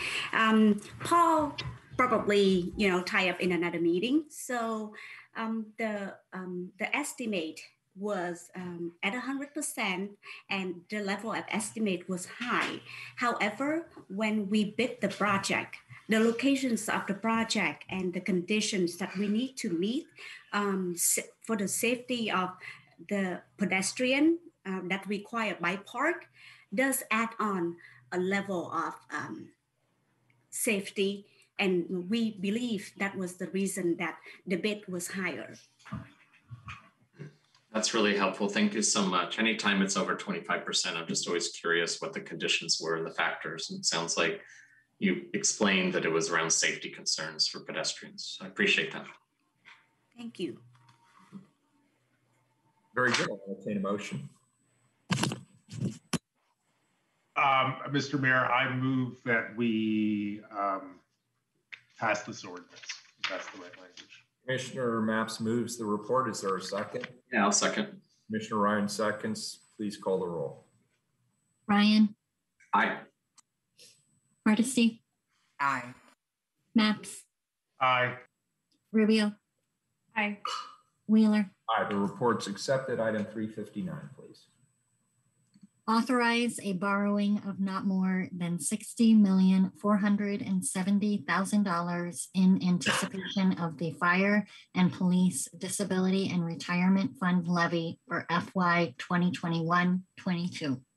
Colleagues, this ordinance authorizes the borrowing of $60,470,000 in anticipation of the Fire and Police Disability and Retirement Fund levy for fiscal year 21-22. This borrowing is a result of a cash flow deficit created due to the timing of property tax collection, which will begin in November of 2021. The city will repay the principal and interest on the notes no later than 6/30/22. Debt manager Matt Gierach is here to present the ordinance. Good morning, Mayor Wheeler and commissioners. For the record, I'm Matt Gierach, the city's debt manager. I'm also joined by Stacy Jones, deputy director with FPD&R. This ordinance authorizes the annual short-term borrowing related to the city's Fire and Police Disability Retirement Fund, also referred to as FPD&R. FPD&R is funded on an annual basis through a dedicated property tax levy, which is sized to pay the fund's current year requirements. Given that the city's first property tax collections are not received until mid-November, this creates a recurring temporary funding gap during the first 4 months of each fiscal year. To address the temporary funding shortfall, each year the city enters into a short-term borrowing to provide interim financial resources to the FPD&R fund, with repayment occurring later in the year once sufficient financial resources are available. Simply put, the borrowing solves for a timing mismatch of annual revenues and expenditures. By enacting this ordinance, the city will be authorized to issue up to $60 million of short-term debt specifically for this purpose.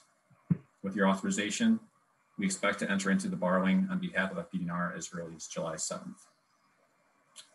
Currently, our estimated interest rate for this borrowing is roughly 0.4%, though this will vary depending on market conditions and actual financing costs.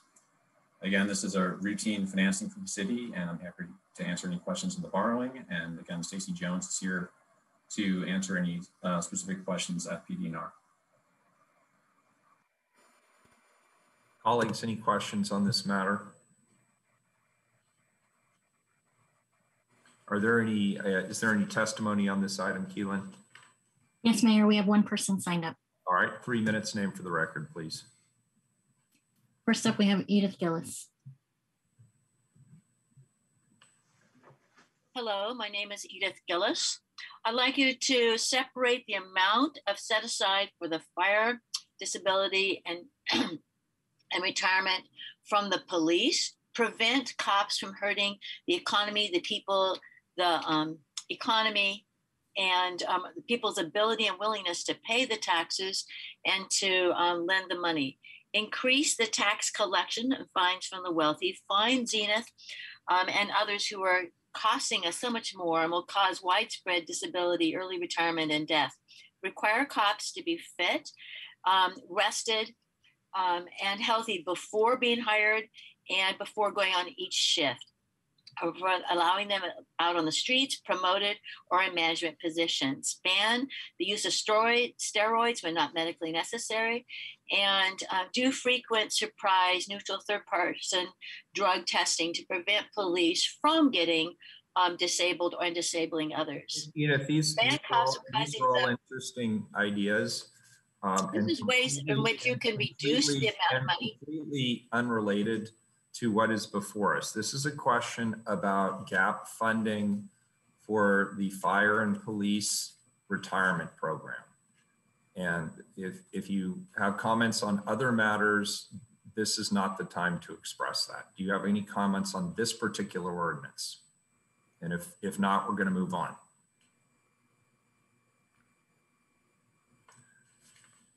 All right, colleagues, any further questions on this ordinance? This is a first reading of a non-emergency ordinance that moves to second reading. Next item, 360, second reading.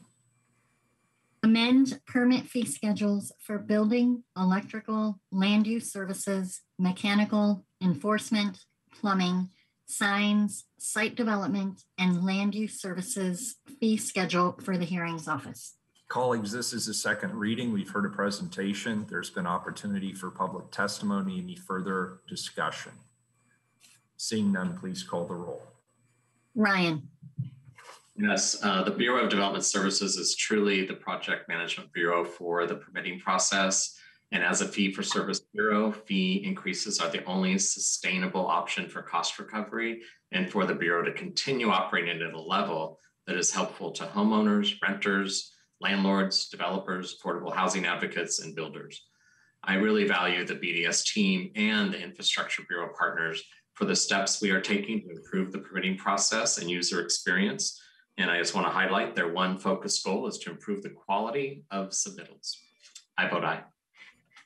Hardesty. This is one bureau that everybody in the city of Portland has an opinion about. And it is my hope as we continue to monitor the recovery from COVID-19 that in fact these fee increases are not impediments to affordable housing and other low-income business opportunities. We will continue to monitor it. We don't know. We don't know what we don't know yet. And I will put faith in the commissioner in charge, Commissioner Ryan, to keep us updated on whether or not we're having unintended consequences from this action. But today, I will vote aye. Maps. Aye. Rubio. I want to thank Commissioner Ryan and the BDS staff for your work on this, especially during these challenging times. I'm supportive of these efforts because in the hopes of avoiding layoffs and keeping our services continuing. And I also just want to appreciate the engagement with impacted organizations prior to rolling this out. I vote aye. Wheeler. I vote aye. The ordinance is adopted. Next item, 361, please. Authorize the Bureau of Transportation to acquire certain permanent and temporary rights necessary for construction of the Pedestrian Safety Improvements Americans with Disabilities Act Accessible Sidewalks Project through the exercise of the city's eminent domain authority. Commissioner Hardesty. Thank you, Mayor. We have before us an ordinance to allow some key pedestrian safety improvements as part of our American Disabilities Act Accessible Sidewalks Project. This part of the project will rebuild the two ramps on the southeast corner of 60th Avenue and East Burnside to meet current ADA compliance. In addition, the project will also provide safe landing next to a signal pole and signal activation push buttons. All affected property owners have been contacted by phone and or mail about the city's needs for the property rights and have been invited to attend the reading of this council item. Ashley McLay, PBOT right-of-way agent, is here to quickly explain the details and answer any questions. Welcome, Ashley. Good morning. Good morning, Mayor and Commissioners. My name is Ashley McLean, and I'm a PBOT right-of-way agent. I am joined today by Jim Scanlon, project manager, who will provide an overview of the project. Good morning. Thank you for the time today.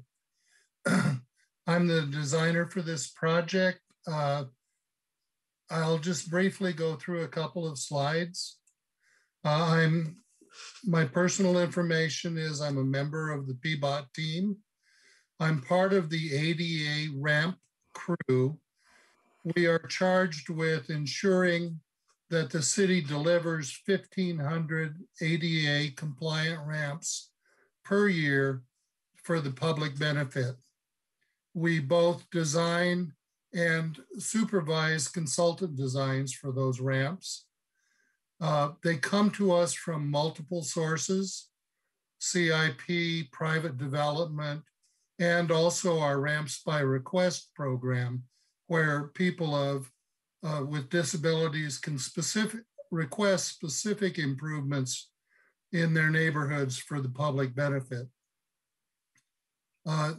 This ramp came to us as a project to complete improvements to the intersection that were begun by the MO, Maintenance Operations, and those other 3 corners were completed in 2019. The project location is 2 blocks north of the Mount Tabor Grade School.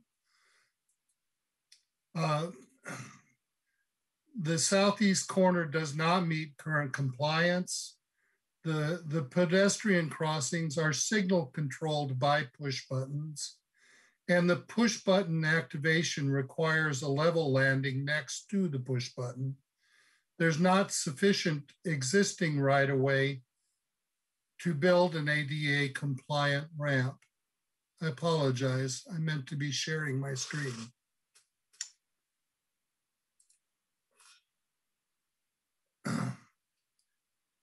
Is the screen visible now? No, it's still not visible. Maybe Keelan can assist you. Oh, it just popped up. Okay, very good. A little bit of delay. Little bit of delay. This slide represents is the chart that we're on. Okay, very good. And I've just talked through these elements, establishing the existing conditions coming into it. Here is a slide that shows a picture, an aerial picture of the intersection. The lower left-hand corner of the top picture represents the corner that we are improving. The ground level picture in the lower left-hand corner is a street view of the pole that we need the pedestrians to be able to access. Lower right-hand is a picture of the footprint for an ADA compliant or a wheelchair rather, and establishes the geometry we have to work around. This project will rebuild the 2 ramps. It'll provide a safe landing next to the signal pole and the signal activation push buttons, and it'll complete the intersection improvements. And then I believe Ashley will be talking about the right-of-way component. Thank you, Jim.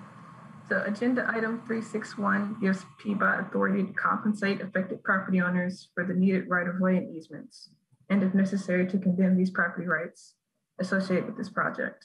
For this project, permanent right-of-way and temporary construction easement from one property owner have been identified as necessary to allow for the construction of ADA compliant ramps and sidewalk facilities within the project corridor. The affected property owner has been informed of the project need and was invited to attend this reading. With that, thank you for your time. If council has any questions, we'll be more than happy to answer them. Thank you for that presentation, Mary. I'll turn it back over to you.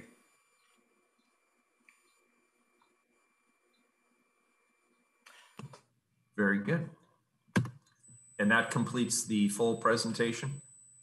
Any questions, colleagues? This is a Mayor, do we have anyone signed up to testify? Yes. Is there any public testimony, Keelan? No one signed up for this item. All right. This is a first. Actually, no. It's a what do you call it? An emergency ordinance. An emergency. Call the roll. Ryan. Thank you, Ashley and Jim. Great presentation. I vote aye. Hardesty. Excellent presentation. Forgive us. We're past due for lunch, so we're fading fast. I vote aye. Maps. Aye. Rubio. I just want to say thank you to Commissioner Hardesty, Ashley, and Jim. I used to live right near this intersection, and it's a really busy one, and this work is really, really needed. So thank you for this important project. I vote aye. Wheeler. Can only help. I vote aye. The ordinance is adopted. Thanks for the great presentation. 362, please. Authorize the Bureau of Transportation to acquire certain permanent and temporary rights necessary for construction of the signal rebuild, Southeast 52nd Avenue and Southeast Woodstock Boulevard project through the exercise of the city's eminent domain authority. Commissioner Hardesty. Thank you, Mayor. The ordinance before us allows PBOT to replace the traffic signal at Southeast 52nd and Woodstock to protect left turning movements. A much needed improvement if you've ever tried to turn left at this location, and I have, and it's not easy. In addition, the project will include ADA corner ramps, upgrades, and intersection paving. All affected property owners have been contacted by phone and/or mail about the city's needs for the property rights and have been invited to attend the meeting of this council item. Ashley McLeay is also here to present on this one. So Ashley, I didn't appreciate you in the first one because I knew you were coming right back. So good morning again. I am joined today for this ordinance by David Backus, who is the project manager of this project. Thank you. Thank you, Ashley, Mayor, and Commissioners. David Backus, PBOT Capital Project Manager. I hear everyone is hungry, so I'll keep this brief and just do a quick project overview before turning it back over to Ashley to go over the right-of-way needs. So as the Commissioner mentioned, this is Southeast 52nd and Woodstock. It's a complete traffic signal rebuild right here in the middle of the map. So this was really a community-driven effort that came out of the Woodstock neighborhood. On the next slide, I'll show just a quick clip of some of the emails we have received over the years about this traffic signal.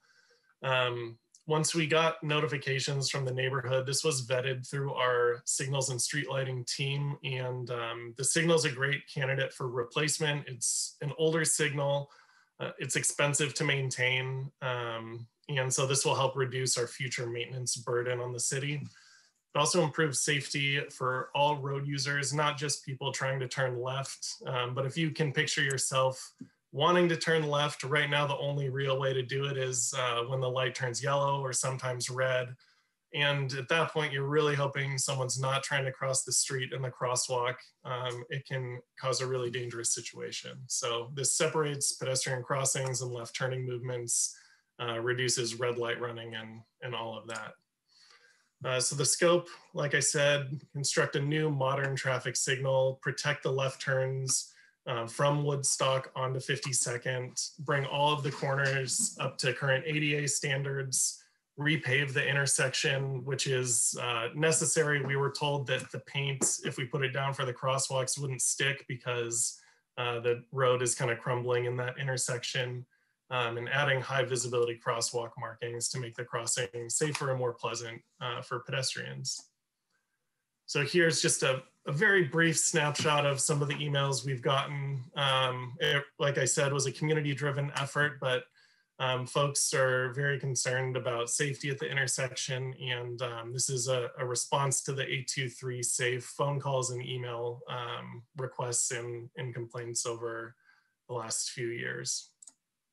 And with that, we can get into the right-of-way details. David. So item 362 gives PBOT authority to compensate affected property owners for needed right-of-way and easements, and if necessary, to convey for these property rights. For this project, a permanent right-of-way and temporary construction easement from one property owner has been identified as necessary to replace the traffic signal and also to upgrade the ADA sidewalk facilities.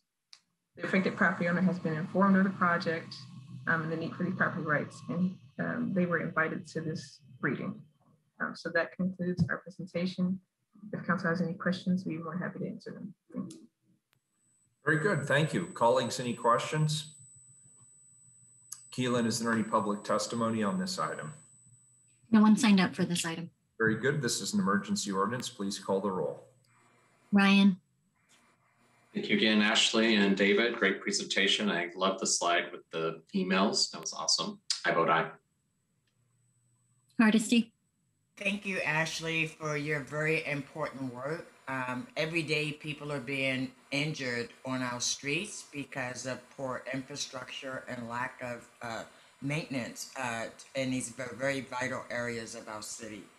You've got a tough job because your job is actually to really prioritize what we can do with the limited resources that we have. I applaud your work, Ashley and David, and look forward to these improvements being realized.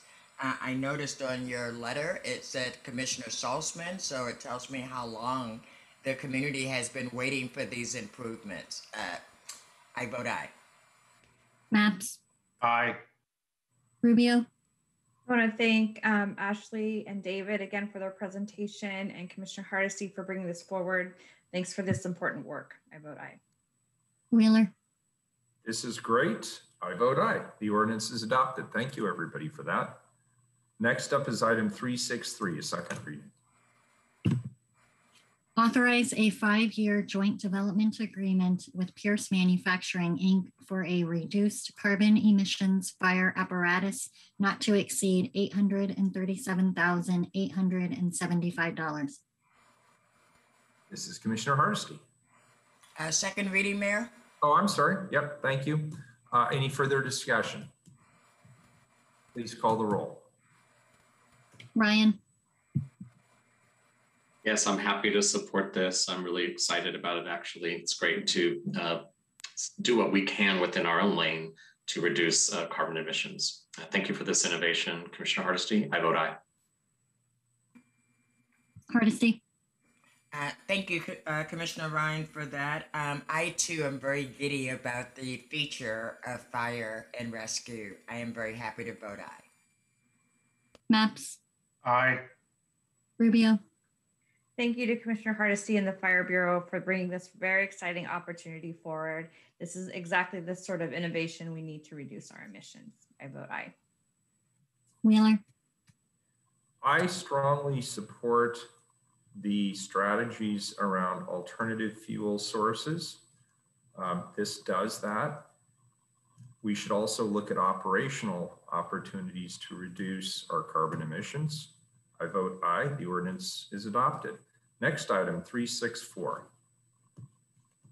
Authorize grant agreements with 6 nonprofit organizations through the Diversity and Civic Leadership Program for $851,646 for the period July 1, 2021 through June 30, 2022. Commissioner Hardesty. Also a second reading, Mayor. I don't show that. 364 is a second reading. Yes, you may remember Commissioner Ryan pulled it off the consent agenda. We had lively conversation last week. It's back now for a second reading. Can I get confirmation on that, please, from council? Oh, I'm sorry, Mayor. Actually, my bad. I thought it was the other list of grants that we talked about recently. Okay. This is actually the Diversity and Civic Leadership Program. Got it. Okay. My apologies. An intro on this.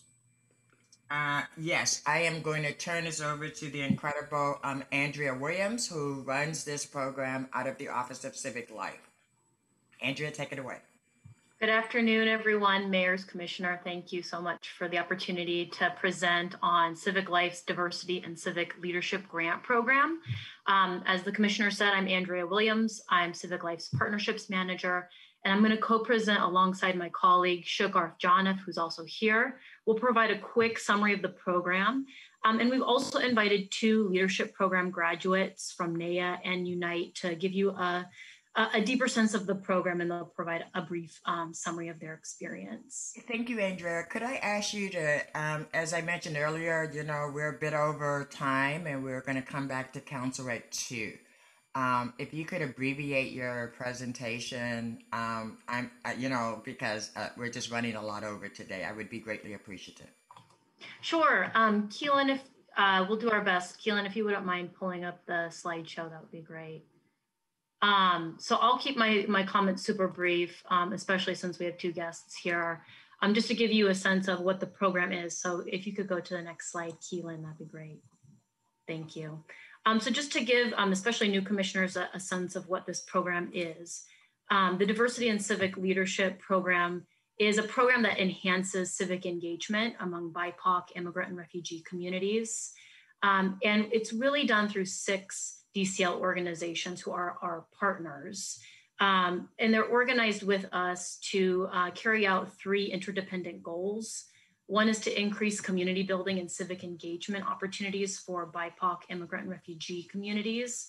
The second is to support communities in pursuing forms of governance that reflect their lived experience through cohort-based models of leadership development. And the third is to build connections across communities and community-based organizations.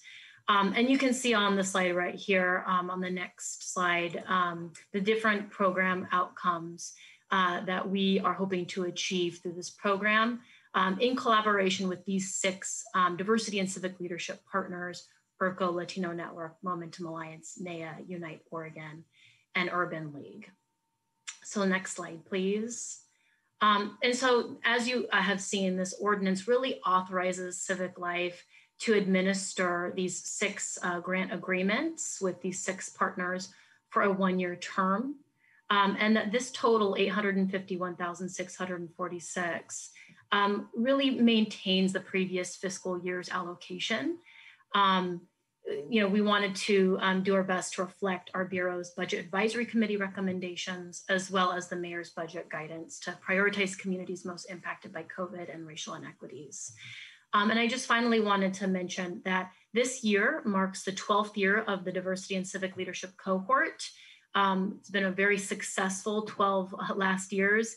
And we're also cognizant that there's a lot of other partners and potential communities we could be working with. And so in that vein, Civic Life plans to launch a public and competitive request for proposals process to select a 22-23 cohort. So just wanted to make sure council was aware of that.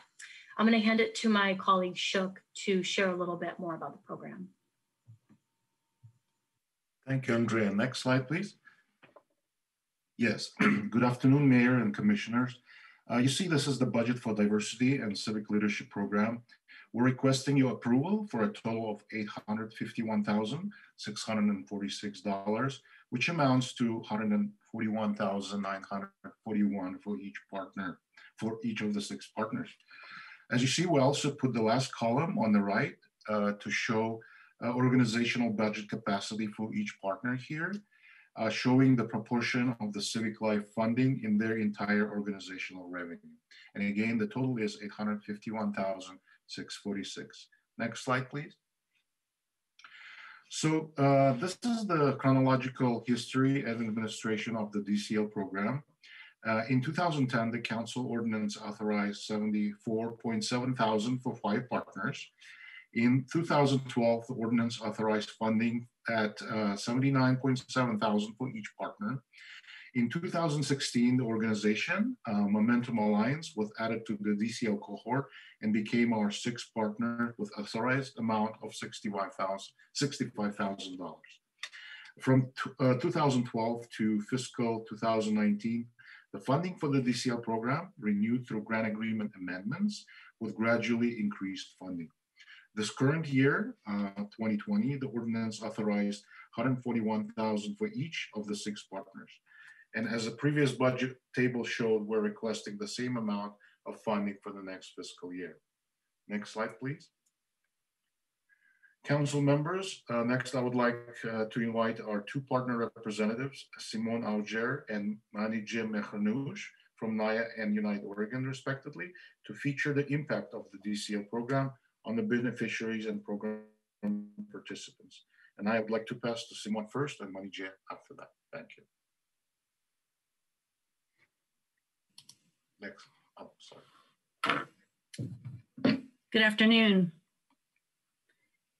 Mayor Wheeler and members of the council. For the record, my name is Simone Auger, and I'm a member of the Confederated Tribes of Grand Ronde.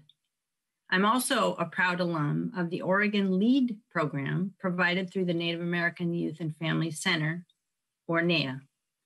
The LEAD program is funded through the Diversity and Civic Leadership Program within the Office of Community and Civic Life. In the Leadership, Entrepreneurial, and Apprenticeship Development Program, otherwise known as LEAD, participants have the opportunity to take part in a year-long leadership and professional skills development curriculum grounded in a manner that is culturally relevant and responsive. As a Native American with strong ties to my culture and community, this is what sets the program apart from others. In the the Oregon LEAD Cohort Experience and LEAD Alumni Network are key components of the Leadership Development Program, affirming cultural identity through peer-to-peer relationships that provide lasting value for years to come. As a graduate of LEAD, I'm grateful to have been part of an amazing cohort where we participated in monthly trainings and workshops, connecting with one another through shared experiences. The LEAD curriculum was well crafted with meaningful personal growth exercises weaved in with impactful workshops with Native professionals, where we learned about the different styles of leadership, community organization, communication, advocacy, fundraising, and organizational management. The leadership program through the leadership education through the NAIA LEAD program helped me advance both personally and professionally, and helped equip me to better serve my community as I stepped into new roles. Currently, I serve as a congressional fellow through the Hatfield Fellowship Program. NAIA's LEAD program played a part in my journey to serve in this capacity, and I continue to benefit from the leadership training, insight, and engagement we experienced with dynamic leaders through this program. Funding for the program and services such as NAIA's Oregon LEAD program will provide other emerging leaders with the opportunity to grow in their leadership capacity. And I urge you to continue this funding into next year. Thank you very much for your time. I appreciate your consideration. Thank you, Simone. And Mani J from Unite Oregon. Good morning, Mayor and Commissioners and everyone. Thank you so much for giving me this chance to present my case about pilot program. For the record, my name is Manijeh Mehnoush, and I am Unite Oregon's board co-chair and a pilot graduate of 2012. And the Diversity and Civic Leadership funds in this program and this leadership program. And here is what I like to say about pilot, the Pan-Immigrant Leadership and Organizing Training program. And this pilot program is very diverse and opened my heart to so many cultures, multitude of cultures. And is a judgment-free space and for where all the participants feel welcome and special, including all the immigrants and refugees, which I myself am an immigrant from Iran. And one of the ways that we know that to fight injustice through discrimination is educating people. And to me, Unite Oregon is like a beautiful university. That pilot is one of the colleges in that university. The workshops and that we experienced while we taking the pilot program taught us about injustice and civil responsibility.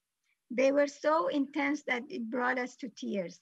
And when we were acting as the kind of real thing, and we had this skit playing that program about injustice and civic responsibility. And today, as a pilot alumna, I am a member of Diversity Advisory Board for the City of Beaverton. And also I am a Civic Life Bureau Advisory Committee member for the City of Portland. I also started working with Emerge, the interfaith movement for immigrant justice, and other organizations as well. all of these doors of civic engagement kind of were open to me because of this pilot program. As a matter of fact, I wouldn't be here today if it wasn't for pilot.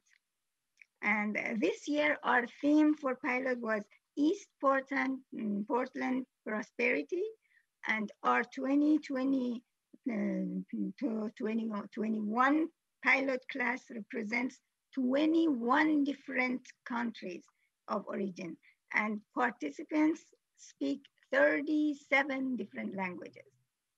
For the first time this year's pilot members are leading conversations and workshops about environmental justice and sustainability in their own communities in 4 different languages. We launched our first pilot cohort in 2007, and we have 280 pilot graduates, including myself, representing 81 countries. I'm just one of those 280 graduates. The other graduates have gone on to become elected officials, lead civic initiatives, and become inspirational leaders in their communities. When you continue funding this pilot program, you continue building and strengthening our city. I am positive you won't regret your decision to fund this leadership program. And thank you so much for your understanding and support. Thank you. Thank you, Simone and Mani J. And next slide is questions. All right, excellent presentation. Well done. And thank you all for presenting to the City Council today. Colleagues, any questions on this item? Keelan, do we have any public testimony? No one signed up for this item, Mayor. All right, good. Well, with that, then we will take our vote. Good presentation. Please call the roll. Ryan. Yes, I'm excited to support this. Nothing like building leadership capacity. Earlier, there was the term return on investment. This is right up there with one of the best. I vote aye. Hardesty. I'm really proud of the work that's been done over the year as part of this grant process. It's hard to believe that it's been 12 years since this program was created. And clearly it has had an impact in our community and an impact on civic engagement. This is the last year this program will operate like this, however, because it is important that this opportunity is made available for a lot of community members who desperately need this kind of training. And so I certainly look forward to working with the groups who have the historic perspective about how we make this opportunity available for more Black, Indigenous, and other organizations. So this is kind of a legacy program moving into this final year looking like this. And I'm excited about what the future holds for us because we have many opportunities to build civic engagement intentionally. And I want you to know I'm committed to doing just that. So I'm happy to vote aye today for this report, for this funding. And I look forward to working with community-based organizations and my city colleagues about how this program evolves to continue to do the good work that is done. Thank you. Maps. I'm going to vote yes on this today, but I also feel compelled to say that Civic Life is obviously a bureau in transition, and it pains me to invest in a bureau until I know where it's going.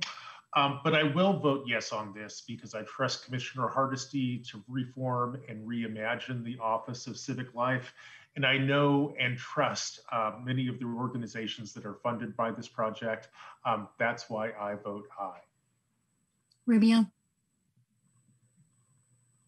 I want to thank everyone for the presentation, and I'm also very excited that the city will continue to support DCL today. I'm also very interested in learning about what my colleague mentioned about the innovations that are to come. Look forward to that conversation. I have the fortunate experience of working with these programs for over the last 12 years firsthand.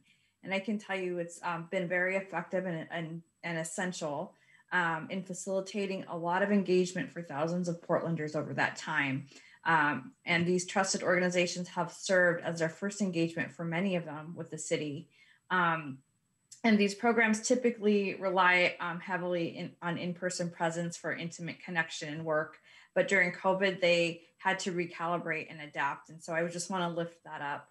Our partners were able to maintain a high quality of service to the community and enhance their level of engagement at a time when creative civic engagement was so vitally important over these last 14 months and important in sustaining community connection. So thank you to the DCL partners for continuing this really vital work. And I look forward to hearing updates. I vote aye. Wheeler. Happy to support this. Appreciate the presentation. Thank you all who took the time to do that this morning. I vote aye. And the ordinance is adopted. Next, 365, please.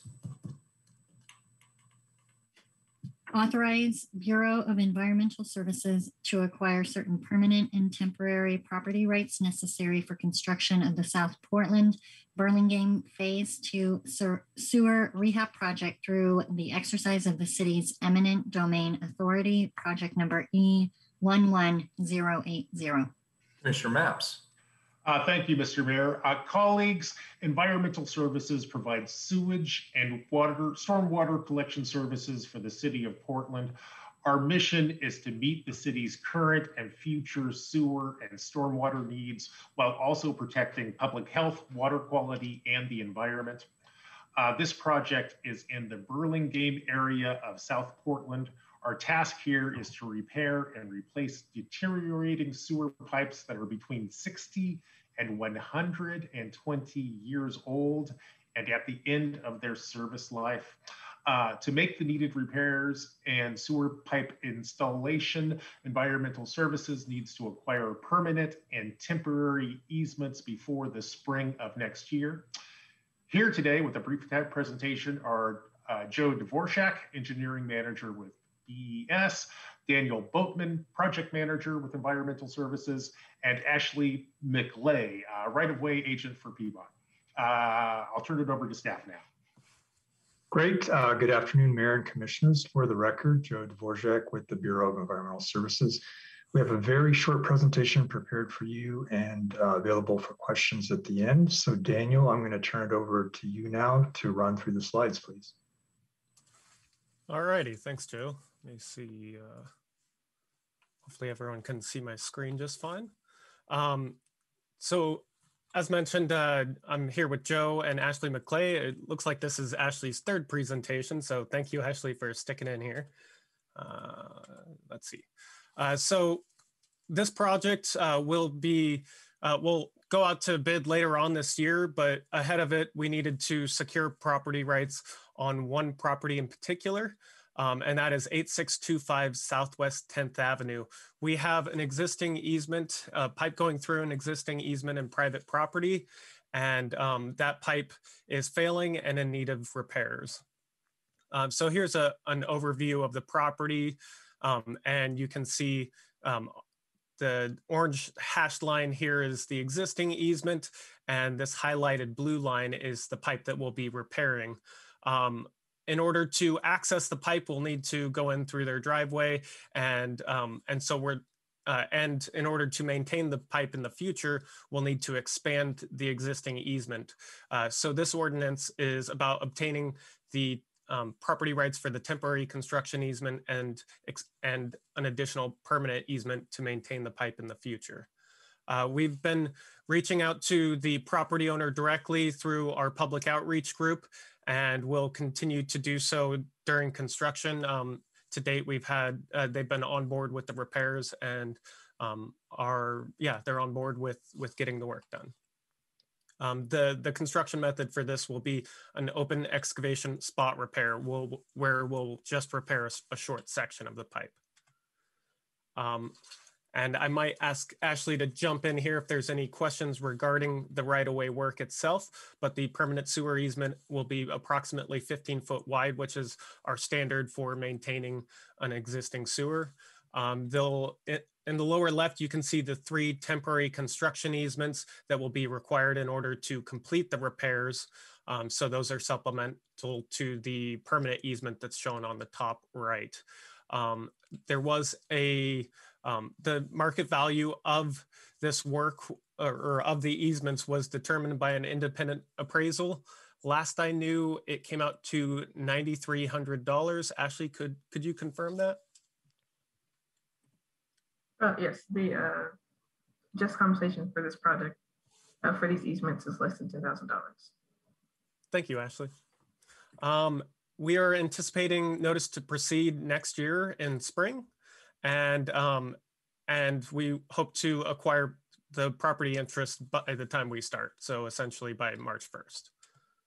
And that is all I have in my slideshow. I always like to kind of get a historic picture of the neighborhood that we're working in, just so we've got a bit of the culture in the presentation as well. So this is up on Hume Street, just a little bit north of where the Pipe and private property is.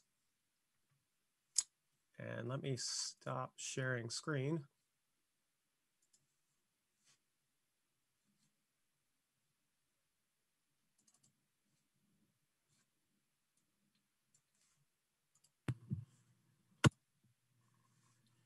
Commissioner Hardesty, while they're doing that. Thank you, Mayor. I answered my own question. Very good. Colleagues, any further questions on this item? Is there any public testimony on this item? No one signed up. Very good. This is a first reading of a non-emergency ordinance. It moves to second reading. Last but not Thank you. 366. Amend fee schedule for tree permits. Commissioner Rubio. Thank you. Fees help provide essential tree services to residents, paying part of the cost of Portland Parks and Recreation Urban Forestry, performing its responsibilities as directed in Title 11 and the Urban Forest Management Plan. The Title 11 tree fee schedule for the 21-22 fiscal year incorporates 5% increases to most development fees, with some fees increasing more than 5% to better recover costs of these services. Fees for non-development permits, such as tree removal and replacement applications, will remain unchanged. Our city forester is here to provide more information and to answer any questions you might have, and I'll turn it over to her now. Thank you, Commissioner Rubio. Good afternoon, City Council. I also want to recognize that Urban Forestry Analyst Brian Lando is here, and he'll be sharing his screen so you can see the proposed changes. And I want to also recognize Brian for his work on the fee schedule update. So Brian, if you could go ahead and share that. The Parks Title 11 tree fee schedule generally covers 2 types of permits and review fees, development and non-development. Development fees cover the cost of Parks Urban Forestry providing services such as early assistance plan review, tree preservation, planting, and other services and requirements associated with property development activity. And the fees, as Commissioner Rubio said, are intended to cover the cost of this service in full. However, at present, they don't recover costs fully. Non-development permit fees, such as tree removal and replacement applications, are set below cost recovery to limit barriers to code compliance.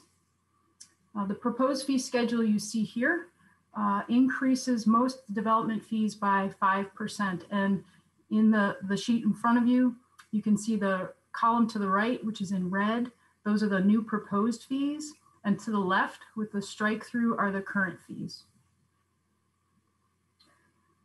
One development fee, final planting inspection, is increasing from $229 to $302. And that's to be consistent with other fees that have a comparable amount of labor associated with them. Also, you'll see the public works fee is being split into 3 distinct fees: review, final inspection, and re-inspection. This change brings Parks permit fee structure in line with other bureaus that also conduct public works permits. And as I mentioned before, fees for non-development permits remain unchanged. And if you could scroll down and show that, Brian. You can see those there. That concludes the information I had prepared for you. If there are any questions, we'd be happy to answer them. Colleagues, any questions? Commissioner Hardesty. Thank you, Mayor, and thank you, Jen and Commissioner Rubio, for this important ordinance.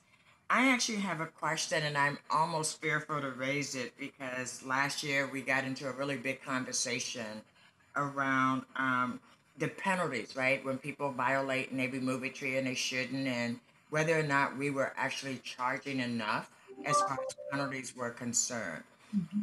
And it doesn't look like we're raising the cost of what happens when people violate the rules and don't actually go through the process as it relates to protecting trees in our community. I would think at a time where we need to actually recover more costs, that we would review the violations and whether or not the penalties actually fit the environment, the time that we're in. I think the violations, those fees are really, really low. And I think the developers write it in as the cost of doing business. And so do you have data that actually proves or disproves the premise that I'm putting on the table? Thanks for the question, Commissioner Hardesty. So to clarify something, the penalties, and Brian, if you could scroll down further, where there are violations and therefore enforcement fees, these fees and enforcement on the lower part of the page here generally don't apply during development, because in property development, instead what happens is the folks applying for the permits through Bureau of Development Services have to go and revise and correct things rather than the enforcement fees being activated, which are really more focused on the non-development regulations being implemented. And to answer your question about, do we know if these are accurate or not? We do fairly routinely review and see where violations have occurred, whether the monetary implications are accurate. And at present, we're fairly comfortable with these, again, for the non-development situation. But your point is definitely a good one, and we will continue to review those for future iterations.